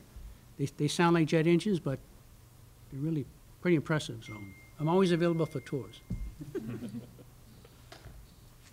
We have service agreements with several companies now, and it's all technology related. The Daikin Company, which I just got another quote for some stuff. I just gave it to my boss, some maintenance items. They service all and they're doing all the filters now, up on the roof, the belts, and they service the chillers. We have a company that, Automated Logic, which helps us manage all the computer-controlled heating, cooling. I'd love to show it to you. It's very impressive. You show this. You can see a screen. All the motors are running, and the temperatures, the humidities, and it is pretty impressive. But they help us and update it and keep it operational. So if anything drifts off a little bit, they help us bring it back. So we have a company that helps us manage the lighting, all computer-based. More laptops, and we had an issue with one classroom. Couldn't figure it out. The laptop, the programming. Teacher was in there, and her lights came back on. So, and BCM Controls, which manages all of our security systems. There are a lot of them. Fobs, entry devices, any number of things for security. We team up with the RMLD, Light Department, for demand shedding. I'll get a directive, say in a really hot day, or a really cold day, if we can shed any power, it'll cut our demand. It'll save us some money. So it's pretty effective. But, finally, and if you have any questions, please ask. No one ever asks any questions for me. My big four, and it's been like this, and I'm like a broken record, Mr. Bernard smiling. My big four, and it doesn't change. As much as technology advances, my big four are, was a prompt. Clean, safe, warm, and dry. Clean is clean. Technology is great, but clean is clean. Safe.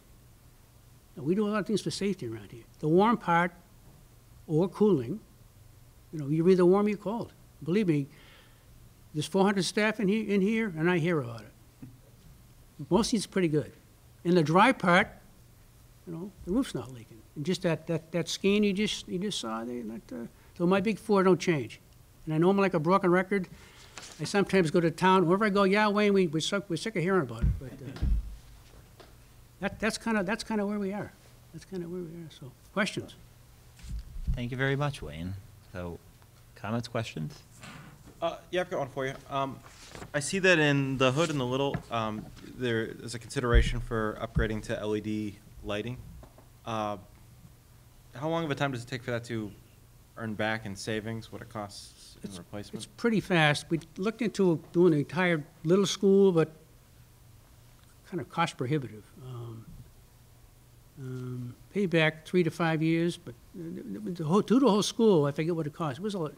So the little school, we had a proposal to outfit the entire little school, and it was through the capital plan through the CIPC, and a company would come in and sort of outfit the entire school and make sure you're getting the biggest rebates and the right structures are being installed and so forth to generate the highest level of rebates. And it was about, given the size of the school, the age of the school, and so forth, it was going to be about a 6-year payback.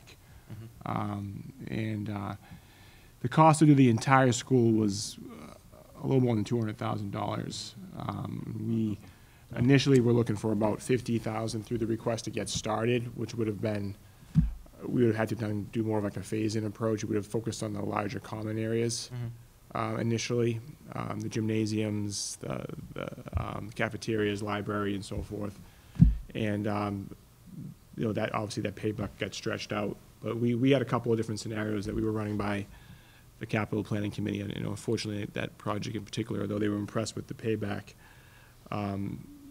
got weighted down a little bit below the funding level, but we'll continue to look at it and explore it because there is savings there and it is worthwhile investment.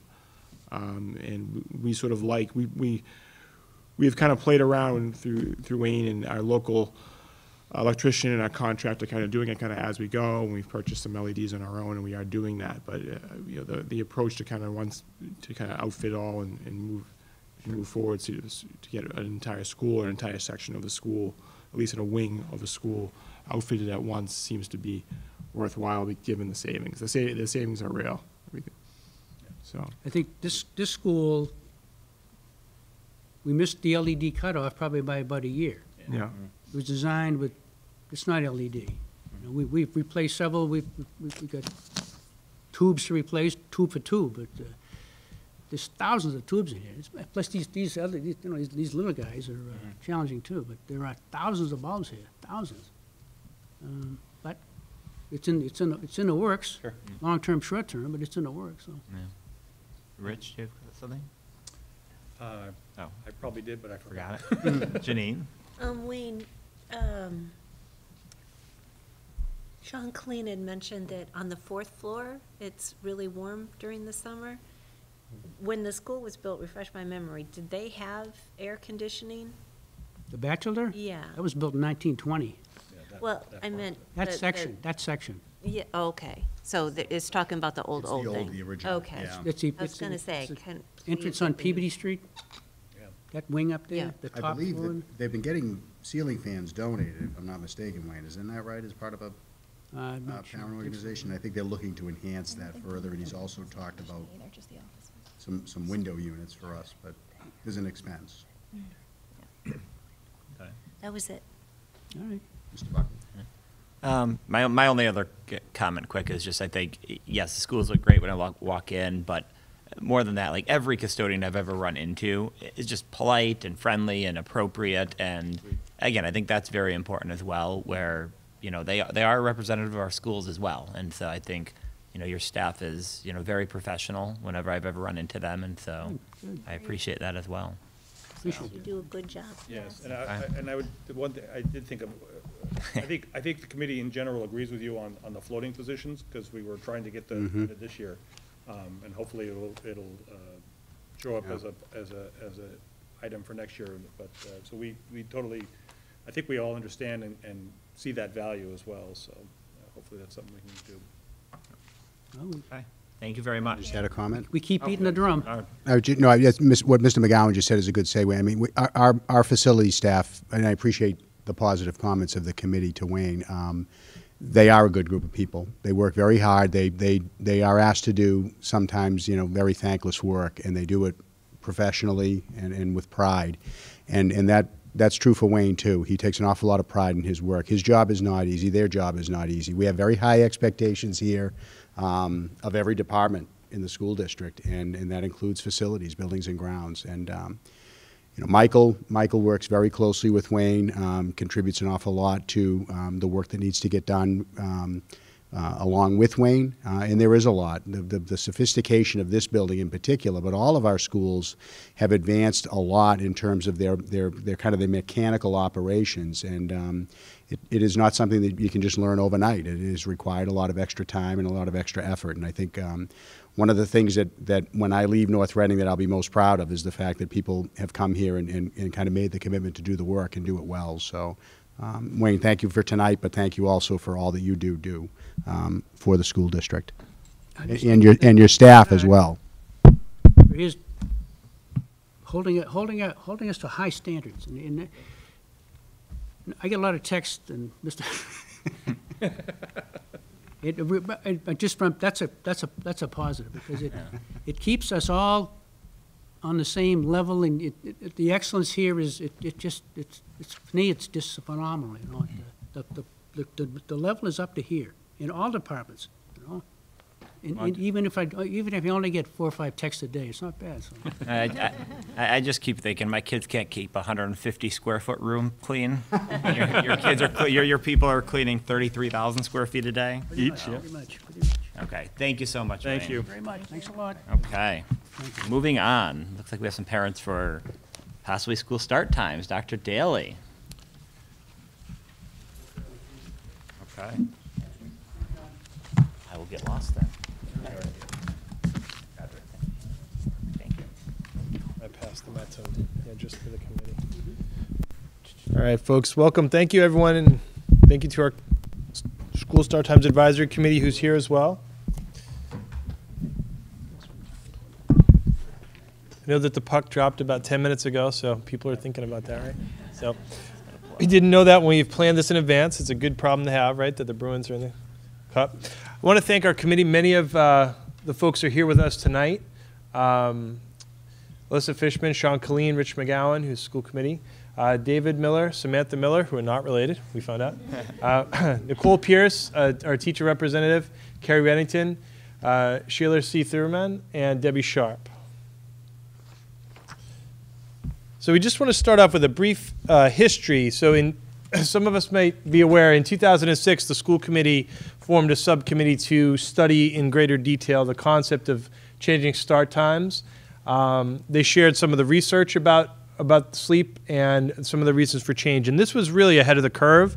Some of the reasons why they did this in 2006 is the science was just emerging and a lot of folks were talking about it. And with the Batchelder School coming back, what Mr. Hardacre was just talking about, coming back from Stoneham, this seemed like an opportune time to discuss the possibility. So at the end of that presentation, they shared 4 options.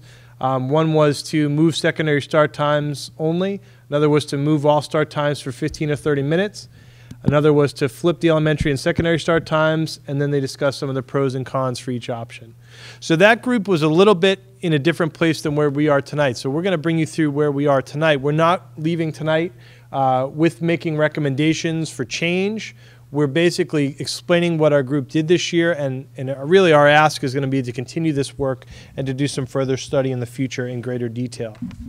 So the current group, we formed a exploratory committee back in 2016. This was a charge that came out of the school committee, and Mr. Bernard that explored. He was working with the Cape Ann League superintendents and brought those folks together. The Middlesex League had come together and signed a pact to explore this in greater detail, and you'll see in a few slides that a lot of those Middlesex League districts have moved forward with this change.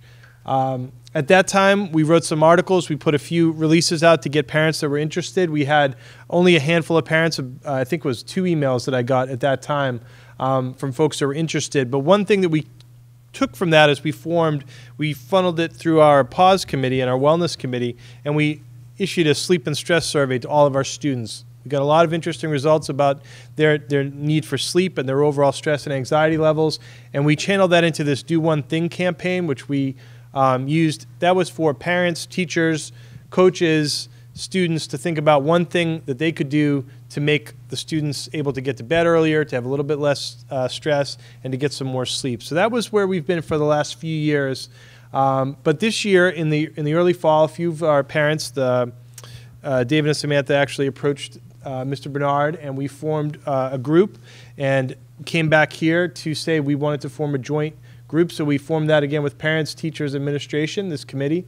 And we've explored all of the possible research and also identified some of the hurdles, because we said if we're going to move forward and get anything public with this, we want to make real clear that we've identified some of those hurdles up front. We also did a survey to our students this year through the survey that Amy Luckwitz shared with the school committee. Those results are still forthcoming, but we'll be very interested to see how some of our specific sleep questions came in the responses. So we wanted to prepare a few minutes here in this section where I really want to thank my committee for the community parent side of this. Really did a lot of great compilation of the articles here, and we've shared all these with you. There's links there. So our goal tonight is obviously we're going to share a lot of information. I'm sure you're somewhat familiar with some of the research, but there's plenty of links and things for further exploration. And again, we were working on this, right? Some of the changes are coming in today, actually. So we appreciate you minding that we're giving this to you tonight, but we appreciate that you might want to explore it further. I'll be posting this online, so all those links will be live and active if folks want to explore as well. So we'll share that out. So some things happened again in the late 2000s, early part of this decade. There were some national studies done. This really started to rise. Dr. Judith Owens, who is now the Director of Sleep Medicine at Boston Children's Hospital, she was working nationally. And this is a person who is local, who we may be able to come out and speak with us. She's spoke in Masconomet and a few other places as they were exploring as well. But you can see that what she's saying here in her quote is that, you know, this is a biological difference. Adolescents can't fall asleep much before 11. They're biologically programmed to wake up about 8. And if students' sleep patterns are in conflict with their natural circadian rhythms, then that also has repercussions on cognitive function and emotional regulation, as well as potential health consequences. So it's widespread. This isn't just about students nodding off during first period, which anyone who's taught adolescents at that age have noticed. It's about much more wide-reaching possible issues, and we've carried some of that through here today. We've talked a lot about social emotional learning. This is another thing that around this time, there was so much focus from the national level, from the state level, on testing, scores, curriculum, mandates. The focus has shifted, as we've seen for the last 5 or 6 years, to really talking more about the whole child, the health of the child, the well-being, the rise in anxiety levels. And so, just keeping in mind all of these social and emotional concerns, this is a very real thing that we can do to help students to think about the way that they're best equipped to manage their days.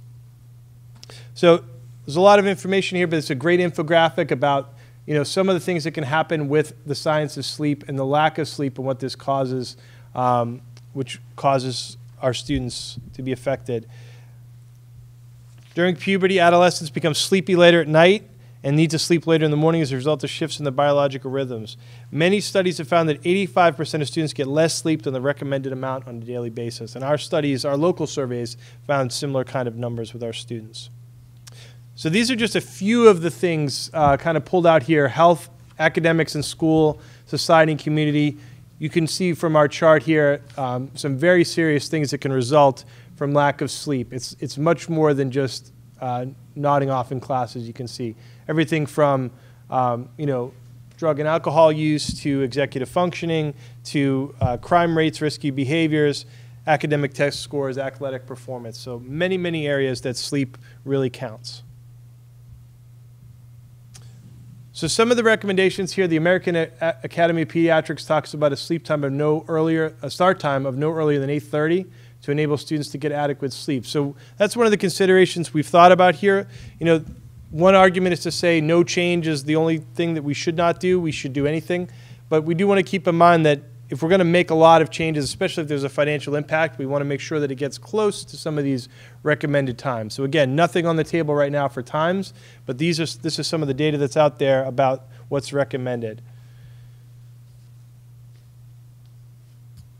It's just another quote from the Centers of Disease Control and some of the items that we highlighted earlier in the presentation as well. Some very serious side effects of sleeplessness. So some local districts that have made adjustments: Burlington, Melrose, Reading, very local to us. Lots of other districts in the Middlesex League, as you can see there. I was on the way in, walked with a parent who's also a teacher in Stoneham, who said this had some positive impacts in the school community. So hearing from someone on both sides was great. And John and I have a lot of colleagues in these districts, and we talk about this as well. We've shared a lot of information, and there's a lot to learn. So, and David was involved with the Burlington process as well, and that's part of how this came to us here. So there are some blueprints, but again, everything is different. Every town is specific, and our goal here, really, with this group, is to figure out what's right for North Reading and what next steps would be for North Reading. So these are some great resources that we've linked here for you. If you do want to read more and learn a little bit more, we thought these were some great inroads. The Massachusetts Schools Start Later frequently asked questions, the CDC links, the National Sleep Foundation, and then also from the education perspective from the National Education Association on school start times. So just an update now on what we've done specifically in our group. So our group had 7 parents, one of whom was also the teacher. She's a parent in town as well. We had 2 administrators, Mr. Clean and I, were on the group, and Rich McGowan is the school committee representative. We met about 9 times from the fall to present, but we corresponded many other times through email and through a lot of virtual work, building PowerPoints, building slides. I'm very, very impressed with some of the work that our folks did on spreadsheets and shared, and Michael and John and I have shared, and we're very impressed with just the quality of the work that this group has done. Very serious analysis for an exploratory committee, and we're very thankful to you folks for that. Among those things that we worked on, we discussed the challenges and hurdles, which we're going to go into in greater detail, the best practices from other districts. Rich made a great spreadsheet with some sliding start times. That was really pretty cool. If you could move things, you could see some of the slides. And Carrie worked specifically on a bus schedule that was really presented us with some different options to consider for switching some start times, and that Michael then was able to look at as the Director of Finance and Operations to just give a quick analysis of if we went with option one, what might the cost be? Is this feasible? With option two, what were some of the costs and feasibility? So we did a very 30,000 foot sort of look at this idea, and we did find that it's certainly worth pursuing in greater detail. We communicated several times throughout the year. We've communicated articles in the superintendent's newsletter that we've shot out on Blackboard, as well as our around the schoolyard articles in the newspaper, and also on Twitter and social media and other ways to share this out. We sent a survey out, and 29 districts responded, which I thought was a great response. They talked about whether they were a district that changed their times, explored a change, no exploration, and made no changes, and they shared their advice. They shared some templates, resources, and best practices, and we have some definite leads to follow up when we do want to survey the community.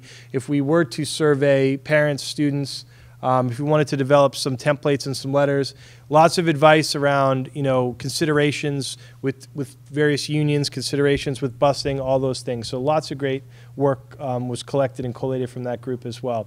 And we shared at Parent University. This was one of our first major acts. They did have a very active social media group on Facebook, which is still active, which is great. But this was our first on-campus activity. We had an information pavilion at Parent University this year that our group staffed, which was great. We got engaged in a lot of good conversations that way. So just to paint the picture, some of the hurdles and challenges that we've heard from other districts that we discussed in detail that we want to be able to address head on, because we feel like if these are the questions we can identify, these are the questions we might hear from the community, and then it makes a lot of sense for us to have some good answers, or at least show that we've been thoughtful about this. So obviously, athletics, arts, performing arts, robotics, other extracurricular activities. So if high school is starting later and now those events are starting later, how does that work? How do we schedule that with other districts? How does that work with the field, the stage availability with youth sports? So there's all sorts of complications there. And all of these ideas are not necessarily reasons not to do something, but they're absolutely things we need to consider, and for us to recognize that there is going to be some work there and some challenge to overcome. But the question is always, what's best for kids? And if we can make these things work out, then we'll do what's best for kids. And that's why we feel this might be worthy of further exploration. Coordination of events. We have 4 dismissal times for our buses in this district, and that is due to the size of the schools, the bus routes, and also just the number of buses that we have. If we tried to limit the number of dismissal times, it would require an increase in buses in some degree. So that's something that we're working within. Those are parameters we're still considering. Childcare, the before and after school programs. We also have situations where high school students watch younger students, and those high school students need a motivation to get on the bus. So if they're starting later, maybe there's not someone there to motivate those older students to get on the bus. Obviously, the employee contracts, we think that there's definitely an impact to changing the start times, and would be something that would need to be discussed with all of our employee groups, not just the teachers, but also paraprofessionals, cafeteria, custodians. All the groups would be impacted by possible changes to start times. Certainly other costs that are out there, things that we've thought about, things that we may not have thought about. There may be busing, logistics, there may be gains or losses to revenue based on after-school, before-school programs, so things to think about there. Possible challenges to the science itself. You might have people saying things like, well, won't the students just stay up later? Or will practices and rehearsals be scheduled before school? These are questions that other districts have wrestled with, and they're valid questions, and they're questions that we would want to talk about. We certainly, in those frequently asked questions documents, a lot of these questions are answered, but they're good questions that we're going to certainly hear from the community, and questions that we've talked about as a committee as well. When you have any kind of change, there's always concerns from the community. So I know some of our parents are involved specifically. They may have younger students, and they really want to know what is the impact for elementary and middle school students. We don't want to create the image of, we're doing everything just for those teenagers that biologically need sleep. Meanwhile, the elementary students are now, leaving for school much earlier, or it's, maybe at a time that's not suitable or quite light, or whatever the issues may be. So we want to be very careful how we frame change and make sure that we've thought things through and we're being supportive of all students in the districts.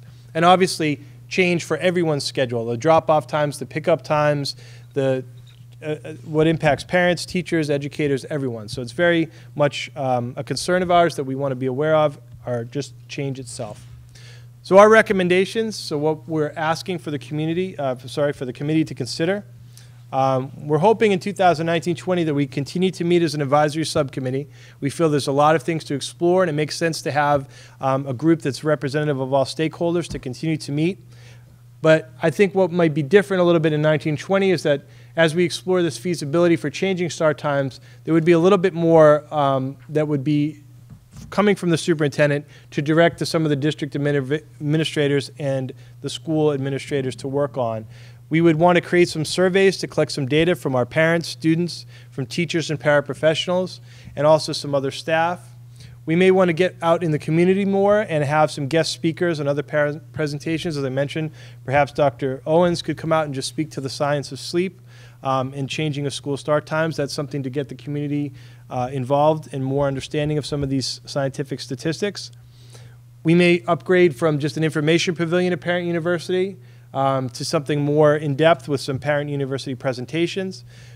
Bringing back together the Cape Ann League superintendents. There's a lot of turnover in the Cape Ann League this year. There's at least 3 to 4 new superintendents. Some have moved within the area, but they're new to their district. And I think this is a good time to see where folks are. There's a few other districts that are in the Cape Ann League that have been considering this, but no one is implementing yet. And so it would be a good time for 19-20 for us to reconvene that group and see where we are. It's okay to be the first, but it does make a lot of sense to have a sense of where others are and to look at this together as a group. So that's really our ask, and our request is to continue this exploration, perhaps in some greater detail with a few more public steps with the surveys and the parent presentations. But that's what we had for tonight, and I'm just wondering if we had any questions. Thank you very much. Mrs. Imbriano. Patrick, I think was one of the options maybe on the busing to have the junior high and the high school start time the same, therefore the kids would all ride the bus together? Was that ever discussed, and what was the parents' reactions? Sure. So we haven't reached any level of that level yet with an actual option and a discussion or sharing out of a model. Within our small group here, we did discuss that as a possible challenge concern, just that, if we were to put students on the same bus, that might be something that would be of concern if you're having younger middle school students with older high school students as a concern. There are some possibilities where that kind of a solution might save on the number of buses, but it doesn't completely reduce it. So we looked at it at that level. It wouldn't completely reduce the number of buses to make it feasible, but it certainly hasn't reached the level where we've circulated that idea and we've received parent feedback, because we've only kept this discussion within our group at this time. And will that be one of the questions maybe then on the survey?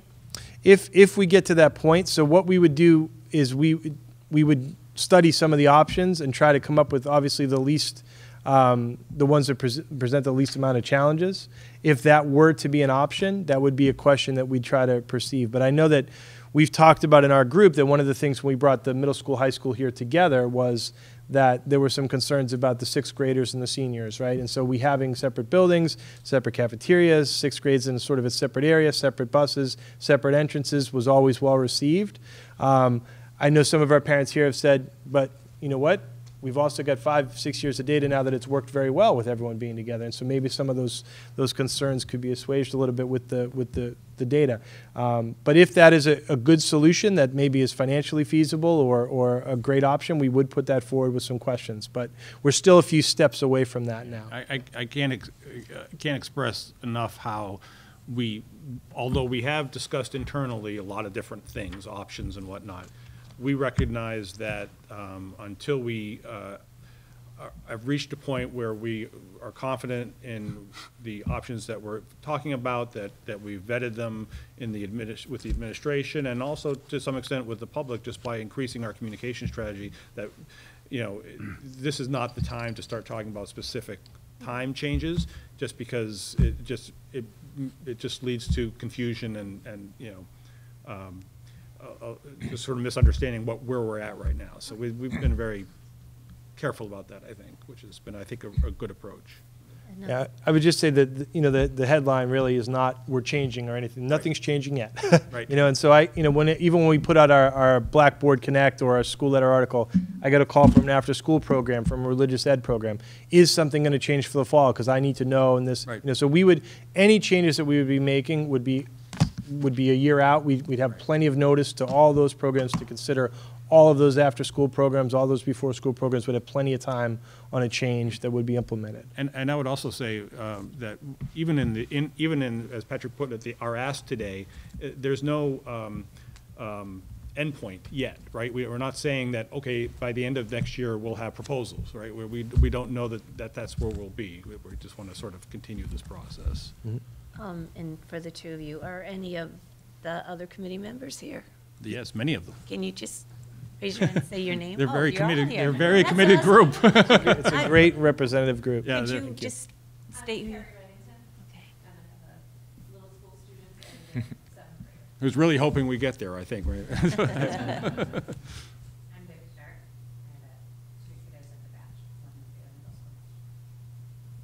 does a phenomenon. I have a sixth grader and a ninth grader. Samantha Miller, I have a rising senior and a rising freshman. So those are my Dave Miller, I have a sixth grader and an eighth grader this year. Melissa Fishman, I have a second grader at the middle school who will be a third grader, and my son will be starting kindergarten at the middle school in the fall. Thank you. It's nice to, I probably won't remember your names, but it's, you know. And Mr. Colleen. And Mr. Colleen Oh, is that's also right. on the You committee. keep hiding over there. Well, thank you guys for your hard work. I know it's a lot to go through, and it seems like you're just kind of stuck in the mud and the wheels are turning, but eventually it'll find. Yep. Okay. And I think sitting Diana? in our seats, we think about all of those challenges and the thoroughness that went into that. I'm sure that list took some time. I can see it because almost every single thing that crossed through my head was up there. So I genuinely appreciate. You can tell all us of the later which hard ones work. didn't. Yeah. No, I mean, there's so many things that swirl through our heads on the hurdles, and the fact that you're taking this thoughtful approach and are gonna, you know, look at those head on and taking the time to think about that. And like you said, I'm a huge advocate. If you're gonna do it right. Don't Agreed. go halfway. Yep. So the fact that you even outlined that, it seems like you're just on the right track, which is great. Yeah, Chris? Patrick, you had a slide where you talked about the different benefits that getting fuller and the right amount and the right time of sleep for adolescents can yield. And given that a number of rather local schools have implemented changes like we're thinking about implementing, is there data yet to show ways in which their teens have improved in any of those categories? We have some certainly anecdotal data, and we have someone here that was telling me on the way in just about students, right, waking up and being more alert in first period, things like that. I know that they are collecting data at the schools. They are putting out surveys to staff, students, teachers, and so some of the results of our survey, they've linked us and they've been willing to share those things with us as well. There's also plenty of data from studies that's coming out as well, and that's you know, there's all of the data is in those links that we provided, and we can give you some more of that too as well if you're interested. Sure. I think it's fair to say that a lot of the studies, and there are a lot of good studies out there that talk about this, you know, they show a link, not necessarily, you know, it's hard to get causality in this kind of thing. Certainly, you know, can you say changing the start times will improve test scores? That's impossible to say just because there's so many other factors variables going into test scores, as we talked about from year to year to year. So it's really hard to tease that out, but I think this kind of data will be really interesting. The, you know, sort of more local survey data from surrounding districts will be meaningful. Right. Yeah. Like we talk about, it's you know, if in whatever direction this goes, it's going to be a big change for a huge percentage of the town. Yep. I think the more that they can see success, or that we can see success locally, the easier it becomes to understand that. Absolutely. So I have a comment or two and a question, a very simple question up front, but why were school start times ever put at 7 a.m.? Was there ever a specific reason that they started at 7 a.m. or not? And some of our folks know this, and it's also it's not as it's not been around as long as we think. Who wants to jump in? I can't remember the data exactly, but it did say somewhere that it changed at about 30 years ago. Yeah. Where it changed to be an earlier time, and I think it was spread out of schools and making sure there was enough busing, because it didn't used to be as much. We used to have busing. That wasn't a piece of it. So when we started to get the technology and everything coming into it, it did change. I don't have actual data for you, but it does seem to be when it changed. I'm just curious because it seemed like Yeah. you always hear like, well, I did it when I grew up or Right, whatever, but right. it's like I have didn't know no where it came memory from. of when my high school start Yeah. times were, but You were maybe, sleeping. maybe I didn't get enough sleep, yeah. I just remembered I didn't like getting up. Yeah, from what I've read, it's more 60s and 70s, not even like so many other things in education started in the 20s, 30s. This is a little bit later. Yeah. And those are some changes. And I think that's what it was driven by finances, buses, getting people there in time. And yeah, as a former high school teacher, I can remember, and we do things in the middle school that are great. Like at the middle school, we rotate who you're seeing first, so that you're not always seeing the same teacher first thing in the morning, because it is tough as a high school teacher. I remember the students it wasn't the same experience for my 7 o'clock kids as it was for my 10 o'clock kids, so I think it's something to be considered. But there's much more beyond that piece of it as well with their health. I mean, and I just think it seems like this has been percolating in the background for years now. So I'm glad that it's actually coming to a head, and I just hope that there can be a final conclusion from this, whether it takes a year or 2 years or whatever it is. But again, I mean, I don't think you have to sell me on the science of it all, and I know that there will be some people who have to sell on the science of it all, but you're not going to convince everybody ever, and so that doesn't mean that you don't move forward with something. But I do think that you've outlined all the considerations. I was literally writing things down, and then I saw it and I crossed it off. Yeah. So like, Good. I mean, you've focused on the things that I was thinking about. So I appreciate that, and thank everybody for volunteering their time to do that. Yeah. I'll add one thing that I'm excited about. I think Sheila, especially as a tech person too, and a lot of us, we're trying to think too. Maybe something that I haven't heard a lot is sort of a 21st century solution to some of this, and thinking about how we can use technology, shifts in place, flexible learning, personalized learning, all those things that we're doing. There may be a way to solve some of this that way. And by shifting start times, by just shifting what we think of as what it means to be in class and to be in school. And I'm not going to get into too much detail with that, but things we're talking about in our group is maybe there are some creative ways around this that don't involve as much of I'll say like a 20th century solution, which is just physically moving where people are at certain times. There's different ways with learning now to do that, so we're going to think about some of those solutions too as maybe a 4th or 5th option to consider. So that's what one of the things we'd be working on. Yep. So when I'm working from home today, my kids could be. I'm just kidding. That's It's a skill that every kid needs to learn, right? That's right. I mean, everyone's doing it. So Okay. Yeah. Well, thank you. Great. Thank you. Okay. Look forward you. to hearing more updates. Thank you, Patrick. Okay. Thank you. yeah, thank you, Patrick. Thank you. Thank you, guys. Thank you. Thank you for staying Thank late. you all. Okay. We're so excited that someone actually came to I see know. us work. This is like, We were thinking of keeping you till the very end, so there was people here at the end. Speaking of start times, they were told to be I here at know. 7:15. I know. Well. Here it is. Okay. I So. held my tongue when I saw that because I'm like, I don't know if that's going to work out, but okay. Oh, well. Okay, so I guess we have to go back to one piece of continued business, and yes, you guys can leave if you want. Thank you, folks. Yes. Today. Yeah, we didn't schedule a vote on this. It was just you're getting the implied. Well, the next one you might want. I mean, the next one is the continued business. If there's any update on the superintendent search process. Thank you. I mean, if that's on there. So if Yeah, any, it is, Mr. yeah. McGowan, Mrs. Imbriano, any update on that? Brianna? We have a 14-person search committee, and we met last Tuesday and had an organizational meeting. We talked about having questions. We worked with Glenn Kuchar, who is the Chief Executive Officer of MASC, And he gave us like a 64-page paper of questions that, you know, you might want to ask and stuff.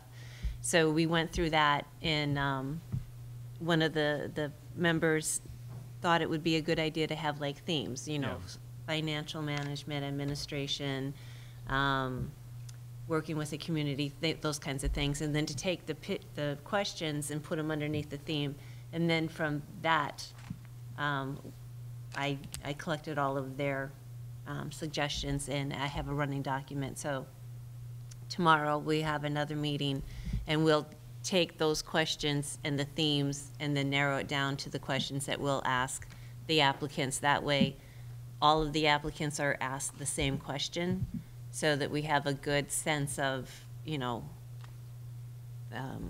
Sort of apples to apples yeah, comparisons, yeah. Thank you. We have a pretty tight timeline. It's quite ambitious. We have the posting for 3 weeks. So the posting closes on June 11th. And then on June 13th, we will review all of the applicants that have come in and, you know, find the ones that we think are good. And then we will give those 2, 3, 4, however many, the information to the school committee, and then the school committee. Yeah, I think once the applications close, we'll decide who we want to do interviews with, and then after that process, we'll hopefully narrow that down even further to a reasonable group for the committee to consider. Yep. I think we had a really good group of people in the search committee. If I'll have to eat my words if it ever comes out, something comes out with a 7-7 tie, because I said chances of that happening are slim, but no, I think it's a really good group, and I think we quickly realized that the question of the questions was more than we were going to be able to tackle in this last meeting, so we scheduled this extra meeting just to sort of finalize those questions. Yep. So that was the big. A lot of good ideas, a lot of good suggestions. It was a very good Yeah, first a lot of meeting. different perspectives. Yeah. Professional, business related perspectives, and it's a good mix. So we're hoping to have our interviews on this 18th and 19th. Yep. And then suggest to the school committee on the 23rd. Yeah. And hopefully have 24th. 23rd. 24th. To hear? 23rd is a Sunday. 23rd is a Sunday. It's the 24th. which- Okay, yeah, sorry. Excuse me. Yeah, 24th. And then know hopefully, if them all all. goes right, Yes. we'll have someone, a decision made by the beginning, middle of July. Yeah. And That's it. it seems like we've got some interest, which is good. Mhm. So, Yeah. Well, currently, there's 11 applicants. good. Thank you very much. Thank you. Okay. Now let's try to move through a little bit quicker. The end of year financial report. Mr. Connolly, Yes, would you like to present? Thank you. So it's typical that we provide you a copy of the end-of-the-year financial report annually, and essentially, as a reminder, this report is essentially represents all the expenditures and revenue receipts that were either expended or received throughout fiscal year 2018. So this represents activity through June 30, 2018. So every school district in the Commonwealth is required to submit an end-of-the-year financial report, which reflects all this information and data. You have until September 30th to submit the report. It's essentially a sources and use document. And it's required to be audited by an outside independent audit firm by March 31st of every year. So we typically do provide you with that report around, May or June, this time frame. I'm happy to report that the report was done accurately, and there were no findings reflected in the report. So I don't know if there's. I think the bottom line is it was perfect. There were no Correct. errors at all. It was a good Noted. report. So, we're thank you pleased for to that. see that. And, Thank you for that. And one comment I will actually make is I know that you said to me when we were talking about food service workers that, because of your accounting, you were actually asked to present at a CLE for people about, because again, some of the reports, financial reports that we've been doing for student accounts in particular Correct. have been, again, you were specifically asked to present about it because of the exceptional work that you do, so. I mean, I think that's just. Oh, thank you. It's great. I mean, it's great that you are on top of everything, your team is, and, I mean, I think one year there might have been like one small correction and nothing this year, so. Great, no, I appreciate Thank you. that. Mr. Buckley, thank you. Thank you very much. Great. Comments, questions?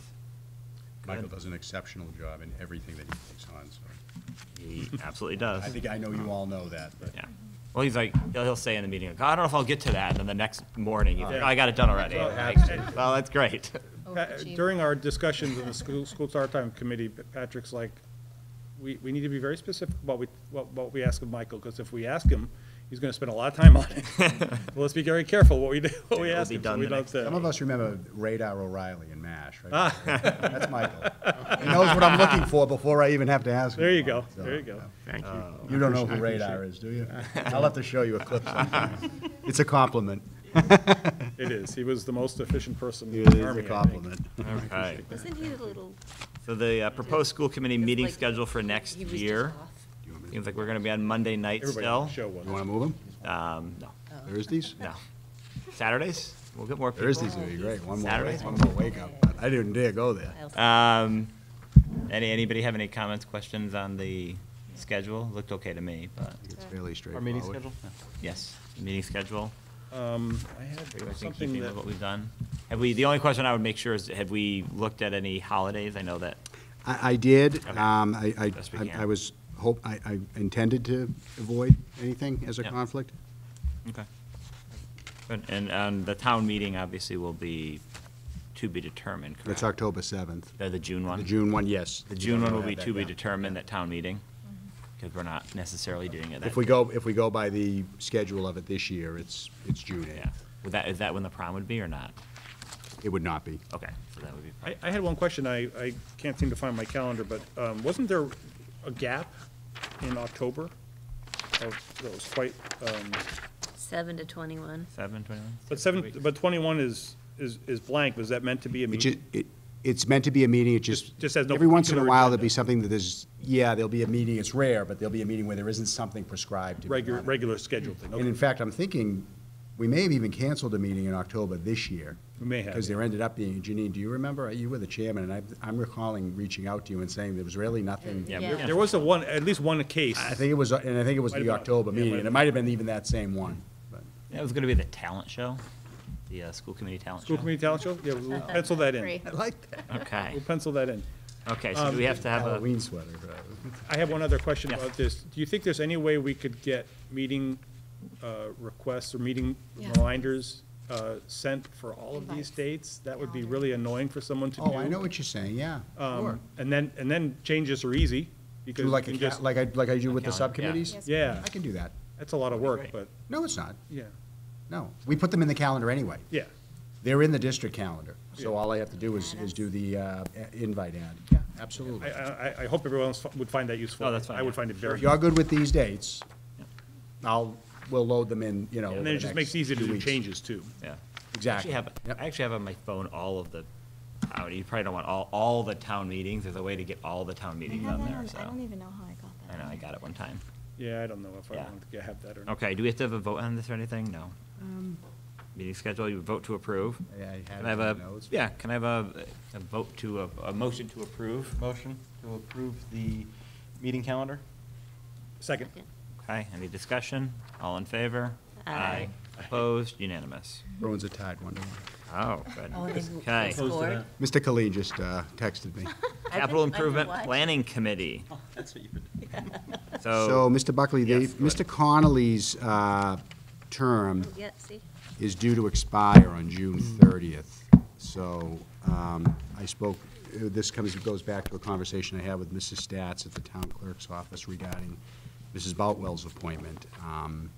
And it was at that time that we discovered that Mr. Connolly's appointment was due to expire, and he needs to be, assuming that the committee wants to have Mr. Connolly serve on the Capital Improvements Planning Committee, again, that he would need to be reappointed for a 3-year term. Okay, and so the only question I have is, so if we appoint him, that's a firm confirmation he'll be here for the next, to fill out that term, right? The 3-year term? It is locked in. Okay, that's what I was just checking on that, right? Yeah. I didn't hear from Mr. Connolly yet, but. Sure. Really. I didn't mean to speak. Okay, I mean, any discussion? I mean, I'd be in favor of Michael, so. I'd like to make a motion to appoint Michael Conley to the Capital Improvement Committee, Planning Second. Committee. Any discussion? All in favor? Aye. Opposed? Unanimous. Okay, Thank you, Michael. Thank you. Okay. And routine congratulations. Yeah. Yes, congratulations. Right. matters. Okay, no minutes this time. Budget update. Mr. Connolly. Yes, thank you. We do have a budget update, which is essentially reflects financial activity just about through the month of May. And as it's been in our practice, we do break that down through expenses and payroll. So as you know, over the next 4 weeks or so, we're in the process of closing out fiscal year 2019. And I'm happy to report that really the majority of our expenses have remained within budgeted ranges this fiscal year. As we've discussed in the past and has been our typical practice, we have begun prepaying special education tuition costs for fiscal year 20 with the year-end available funds. The FY 2019 budget, as you may recall, was predicated upon our ability to identify $100,000 to prepay out-of-district tuitions. The law allows us to prepay up to 3 months of the tuition costs. I'm happy to report that we've been able to meet and even exceed this amount, and this will certainly help provide some level of flexibility in fiscal year 2020. We continue to monitor the cost of utilities closely, certainly at the new high school and middle school. As reflected on the report, I'm pleased to report that all utility costs will remain within budget, and we will certainly have funds, mainly in electricity and water line items, to repurpose. We report out on the food service program on a monthly basis, and I was pleased with the performance in the month of April, which tends to be more of a challenging month for the food service program, where the program earned a net profit of a little over $6,000. Meals sold per day was certainly up on average 5% across all 5 schools when compared to last year. So at this point, really through the month of April, I've yet to see May numbers at this point. But the performance is right in line to operate a break-even program, and we anticipate if we finish strong, we can even do a little bit better than break-even if we finish strong in May and June.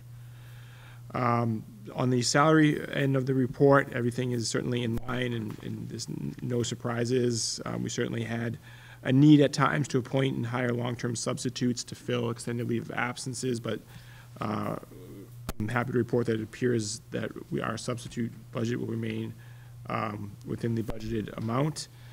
And overall, I think we're in solid financial standing to close out fiscal year 2019 and achieve the carryover funds that were identified during the fiscal 20 budget development process. So with that being said, I'll open up to any questions.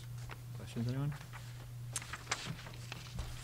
So, 2 quick questions. So, for the meals, are we in the black yet for the food service, or are we close? We are close. Okay. Yeah. How about year-to-date? From year-to-date. We anticipate the month of May will earn a profit. There's less expenses in May, and then there's, yeah. Right, and with the longer operating days, we should be in the black at the end of this month when I see the numbers. And then for substitutes, I know last year there was a challenge finding substitutes, and there was some advertising done. Is there hopefully going to be a goal to maybe even try to proactively start even this summer to be advertising because it seemed like we needed to fill a lot of positions this year. Yep, I think we'll certainly be aggressive with advertising and try to attract and retain quality substitutes, both on the long-term substitutes when those are needed. We've been having success with doing that, and the challenge had typically been the per diem, the daily substitute. So we'll run some advertisements ongoing throughout the summer and try to increase and replenish that pool. But the fill rates as of late has been much better. Okay. So I'm hoping we'll certainly be able to continue to have success with that. This may be a silly idea, but I wonder if it would ever make sense to do even like an orientation at some point, where if there was anybody interested in possibly learning about it, there was just an hour meeting where anybody could come to it and hear what it entailed being a substitute. Just an idea. I mean, if we're no, we'll certainly consider that and look at where we're at. You can say it's silly. That's fine. No, I think we've done, the last time we did something similar to that was when we moved to the ASOP system, which is the automated attendance system. That's several years back now, but we did some orientations and some trainings and some informational meetings to orientate our subs to that system and talk just in generalities about what the job entails. So I think it's important that we have a high quality, reliable, consistent pool to turn to, and we'll continue to try to do that. Mike, what's our daily sub rate? So the daily sub rate is $80, which is about the median, the average. It's certainly not the highest in the area, but it's not the lowest. We did increase it about a couple years ago.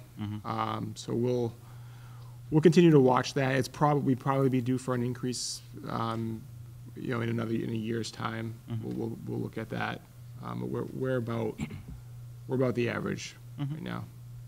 So Okay. Thank you. And Mr. Bernard had no objection, so he's on board with all of that. And you want to talk about the students? Yeah, so there's another supplemental report this month regarding our student activities. So we did include in the packet is the student activity Q3 report. This report reflects activity through March 31st, 2019. So again, and according to our new regulations, we have been doing quarterly reports out to the full committee. So reflected in this memorandum and report is the certified reconciled quarterly account balances at all 5 schools. These are reconciled to the bank statements, and then there's greater detail in terms of the accounts that have the sub-accounts. Those would be at the middle school and the high school. So I think, overall, I think things are going, really well with the student activity accounts this year.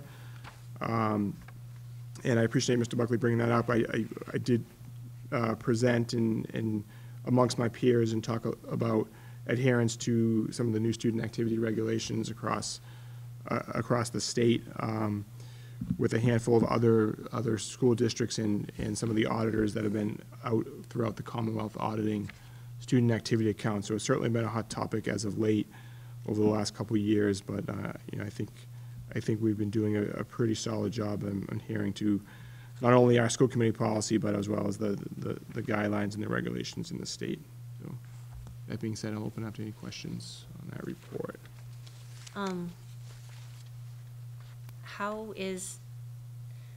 Remember when Notorious and Maskers Yes. started to do their own? How has that transition been going? And I was trying to find it, and I can't remember what it was called. So I think, I think we've transitioned pretty well into that process for this first year. So what you're referring to is the fact that we now have a performing arts revolving account and the new fee. So those participating in performing arts activities now will pay the fee, and that fee would be deposited in the revolving account.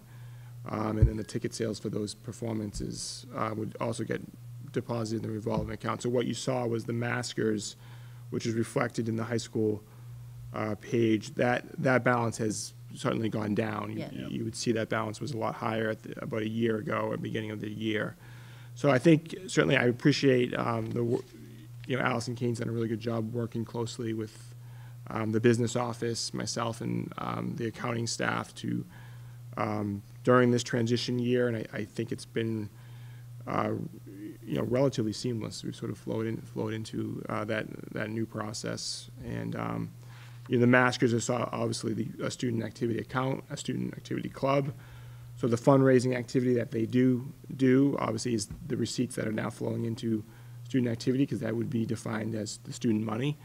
But then the performing arts related sponsored activities, their productions, as well as the school committee fee now flows into the revolving account. But I think we've done a good job working pretty closely and communicating pretty closely with the club advisors during this change over what goes where and where the expenses need to come from.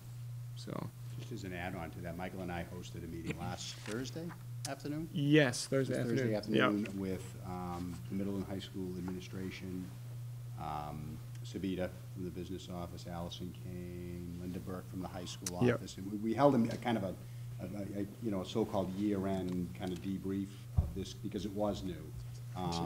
And we sought their input on what they saw as having gone well, where there were maybe areas for improvement. And so I think largely what came out of that meeting was how the payments can be made using Family ID, and is there a way to streamline that so that, Yeah. to kind of lessen the confusion. But overall, I think, there was some confusion initially, like so-called last summer, when people were going on and trying to pay and not understanding, well, if I made the $200 fee, what constitutes the extra 100? So we think we came up with a third option that's going to allow for people to, more easily select which option is applicable to them for their child. But as Michael said, I think for anytime you're introducing a new fee, there's always the possibility for there to be some pushback. And there really wasn't. People were very responsive, and I'm not going to say they embraced it, but they worked with us. And I think what we have in our favor on something like that is the product, and I think we put out a pretty good fine arts program, and I think people see what the commitment is of the district to do that, and it's gone well. I think that's, But yeah. I think it's important for you folks to know that we did have that meeting at Michael's initiation just to kind of debrief and see, how did it go? And we think we learned some things from that hour discussion that we'll enact for September, but nothing that changes the spirit of what we're trying to do. Maybe Right. it's just more to make it kind of easier for the end user, if you will. Yes. Thank you. Any other comments, questions? Okay, moving on. Staffing, Mr. Bernard. So, thank you, Mr. Buckley. I'm going to start, probably for the next few meetings, I'll have for you a more, a staffing report more than I might typically have for you during the school year. But we've had, I think we made an effort this year to post some vacancies earlier than we have in the past. And these are largely due to either retirement or some of the new staff that we identified in the budget development as postings that are anticipated pending a town meeting vote. So I just would like to share with you tonight, and then I'll kind of expand this each meeting now for the next few meetings for you. But I'd like to welcome to the little school the following new staff. As a general kindergarten paraprofessional, Jennifer Casoli-Vant. As a full-day kindergarten teacher, Kristen DiFilippo. We're very happy to welcome Kristen back to the district. She had been let go from us a year ago because it was a reduction in force on the kindergarten numbers. We just needed a position. She did a very nice job for us. She did find a job for the year, saw that we had an opening for a full-day position this year and applied, and we welcomed her back. She did a nice job for us, so I'm particularly happy about that. Kelly McCarthy is a new grade 3 teacher at the little school, and Jenny Dagan is going to assume the .6 full-time equivalent reading teacher position. That's become vacant because of an internal shift of who had been the reading teacher to the available kindergarten teacher position at the little school. For all 3 elementary schools, so kind of hiring, I have it labeled on the report as kind of hiring in the district as a speech-language pathologist is Jillian Rizzuto. And at the high school, Laura DeBacco has been hired as a new secretary in the athletic department. Robin Foreman, who's worked with us for a long time, has done a very nice job, is retiring in September. But we've been able to secure somebody now, and there'll be a short transition period with her in the late summer before Robin leaves. And then 2 special education teachers at the high school, Benjamin Golding and Kristen Rybicki. Thank you very much. You're welcome. Bids and donations, Mr. McGowan's time to shine. My favorite time.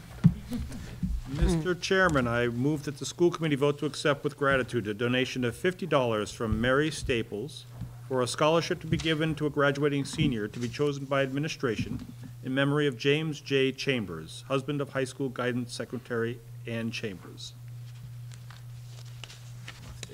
Second? There you go. Who's doing the seconds? I did it. Any discussion? All in favor? Aye. Opposed? Unanimous. I move that the school committee vote to accept with gratitude a donation of $50 from Kathleen Apigian to be given to a graduating senior who attended the Batchelder School. Second? All those in favor? Aye. Aye. Opposed? Unanimous. I move that the school committee vote to accept with gratitude a donation of $150 from Laura Lee and John Loftus for a scholarship to be given to a graduating senior to be chosen by administration in memory of James J. Chambers, husband of high school guidance secretary Ann Chambers. Second? The only thing I'll say in discussion, I think it's great when somebody who works here, then when somebody passes, want to give back to the students here, so Yep. that is definitely appreciated. All those in favor? Aye. Opposed? Unanimous. I move that the school committee vote to accept with gratitude a total donation of $350 from the Hood Elementary School Parents Association to be used towards the June Maker Day. Second? All those in favor? Aye. Opposed? Unanimous. I move that the school committee vote to accept with gratitude a donation of $500 from Nicole Fernandez Gamer to be used towards the 5th grade Canopy Lake field trip at the Batchelder School.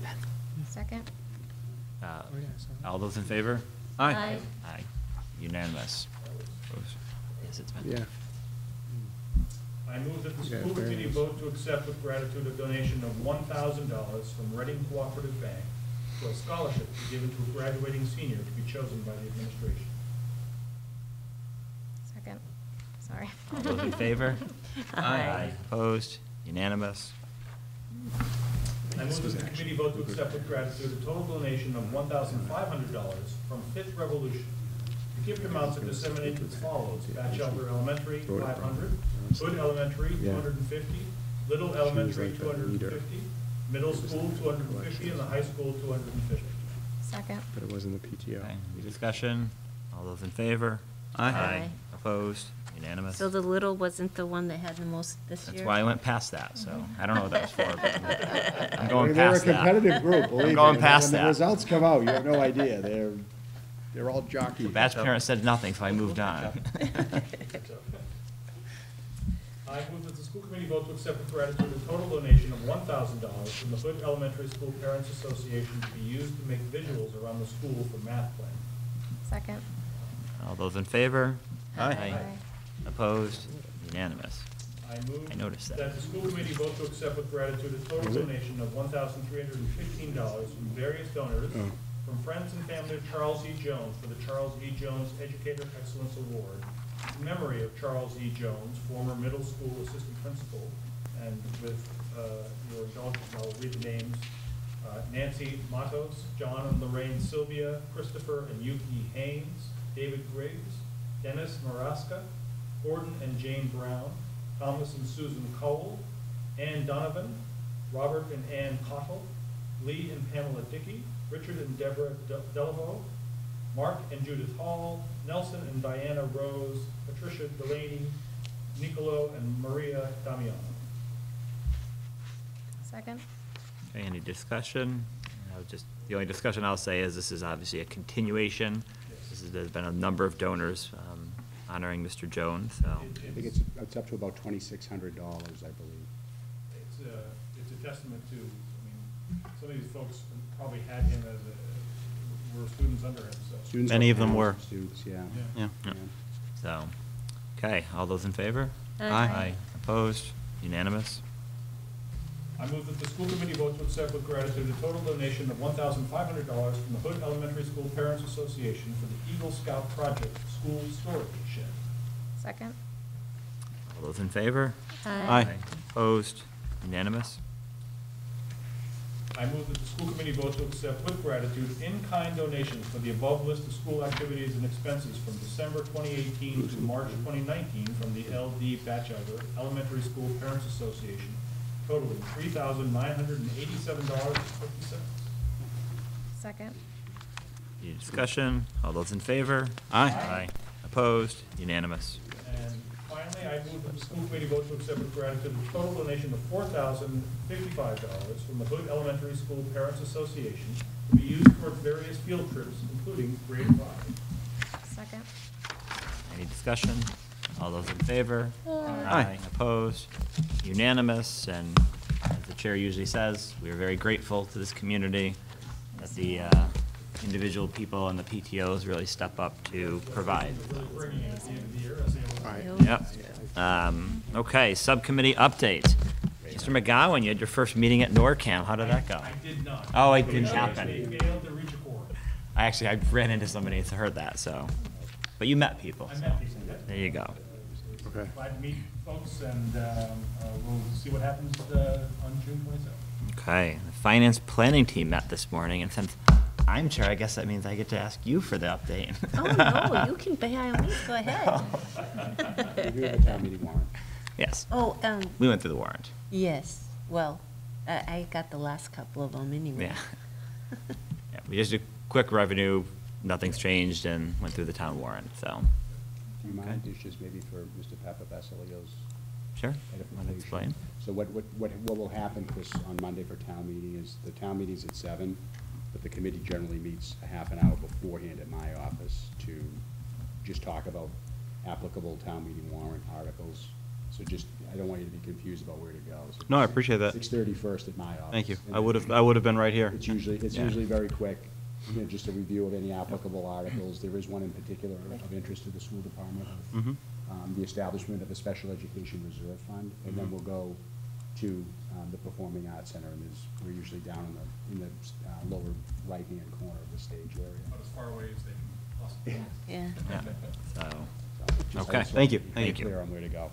Perfect. And I, on the schedule, because the finance planning team met this morning, we didn't have the date for the next meeting, but it's July 18th, if anybody's Yep. taking notes, at 8:15. Okay, so to quickly go through that, athletic subcommittee's meeting on June 12th at 12:30 PM. Fine arts subcommittee, June 13th at 2:30 PM. Policy subcommittee, June 13th at 3:30 PM. Those are all in the superintendent's conference room. We are going to have a contract subcommittee, by the way, but I don't know if it needs to be on there. NORCAM Board of Directors It is probably June could be, yeah, that's what, the 21st? 21st, I think we had it reserved. NORCAM Board of Directors, June 27th at 7 PM at NORCAM. Finance Planning Team, as you just mentioned, July 18th at 8:15 AM. Administrative Report, Mr. Bernard. Thank you. I do have a couple of things. I'm sorry, the contract subcommittee is 8:30? 8:30 was it? 8:30, Yeah. okay. What's that meeting? The Contract subcommittee. Review subcommittee, and that's in my office, too. And when is it? June 21st at 8:30. Thank you, Cindy. So you should all have a couple of things from me tonight.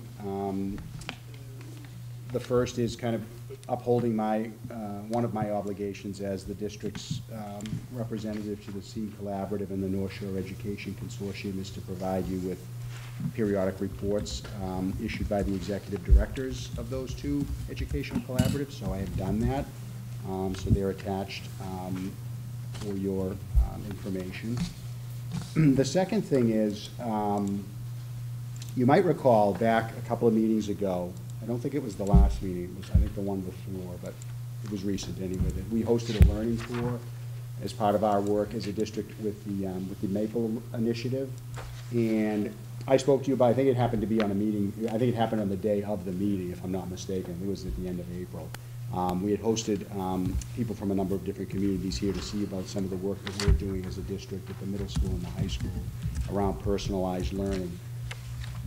I came across, by way of Dr. Daly, some public relations information that was put out by Maple that I've attached for your packet. I just thought it would be nice for you to see what is out now kind of in the public domain through Maple about some of their observations of what they saw when they came to the middle high school for that day.